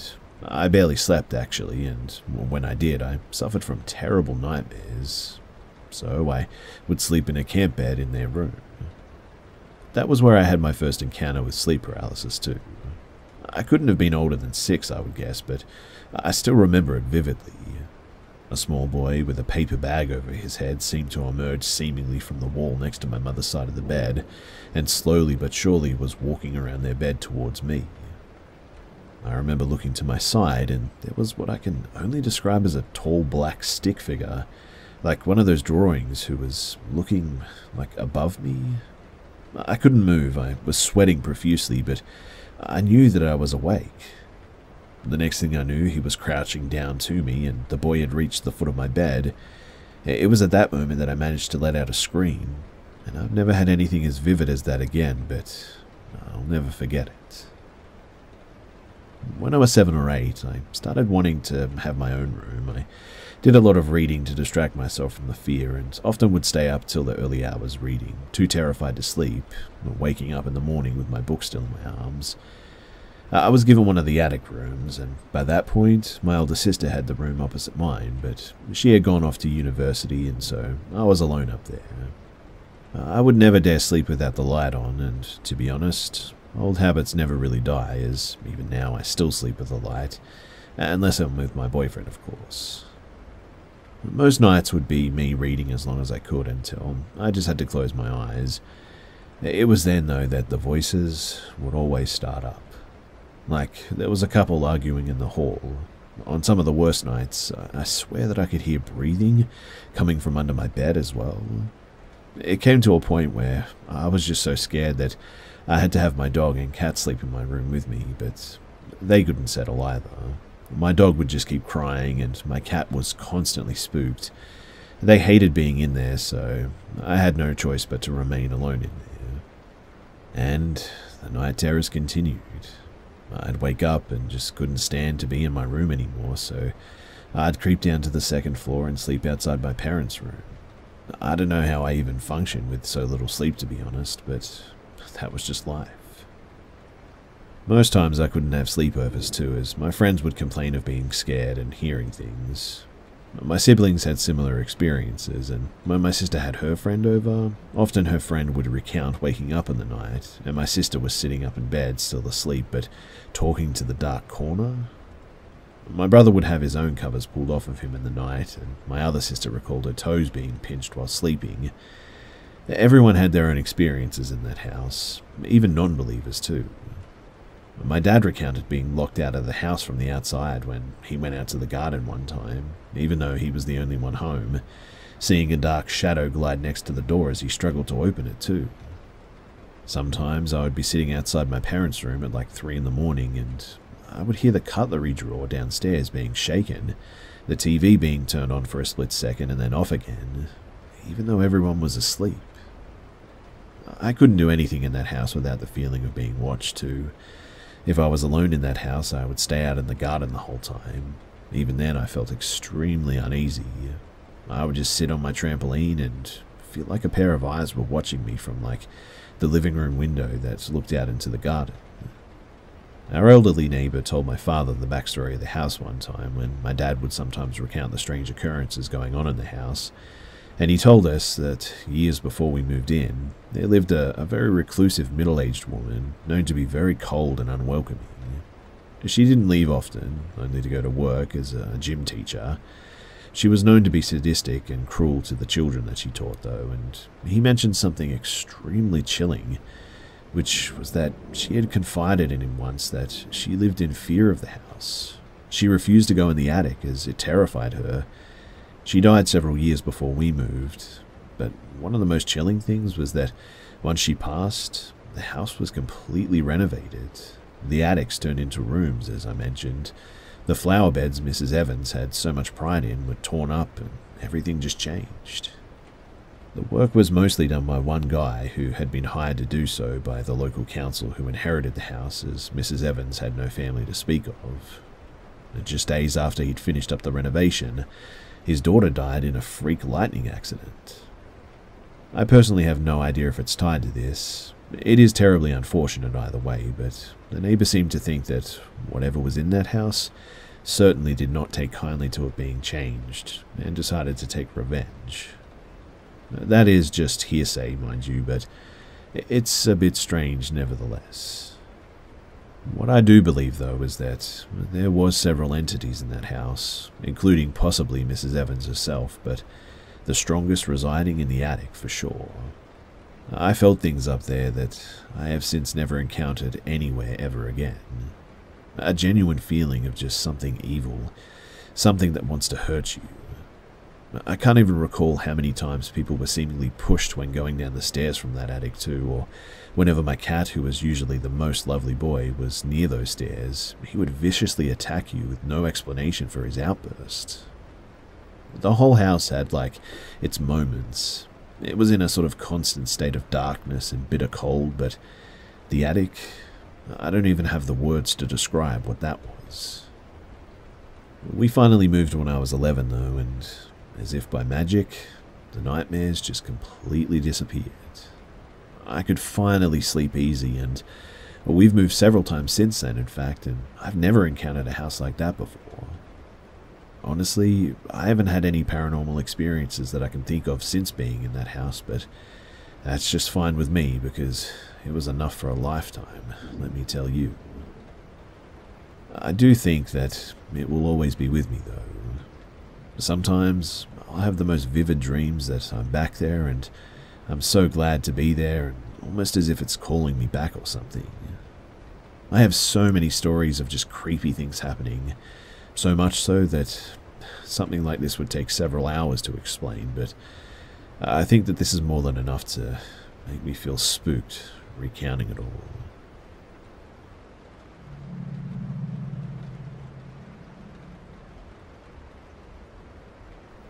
For a little bit of background, I no longer live on the same property, but this particular house always gave me bad vibes, and I had a few very minor paranormal experiences I would shake off as coincidence or imagination, but I've always felt a connection to the paranormal even as a kid, which, if this does well, I'll give you some more experiences of mine some other time.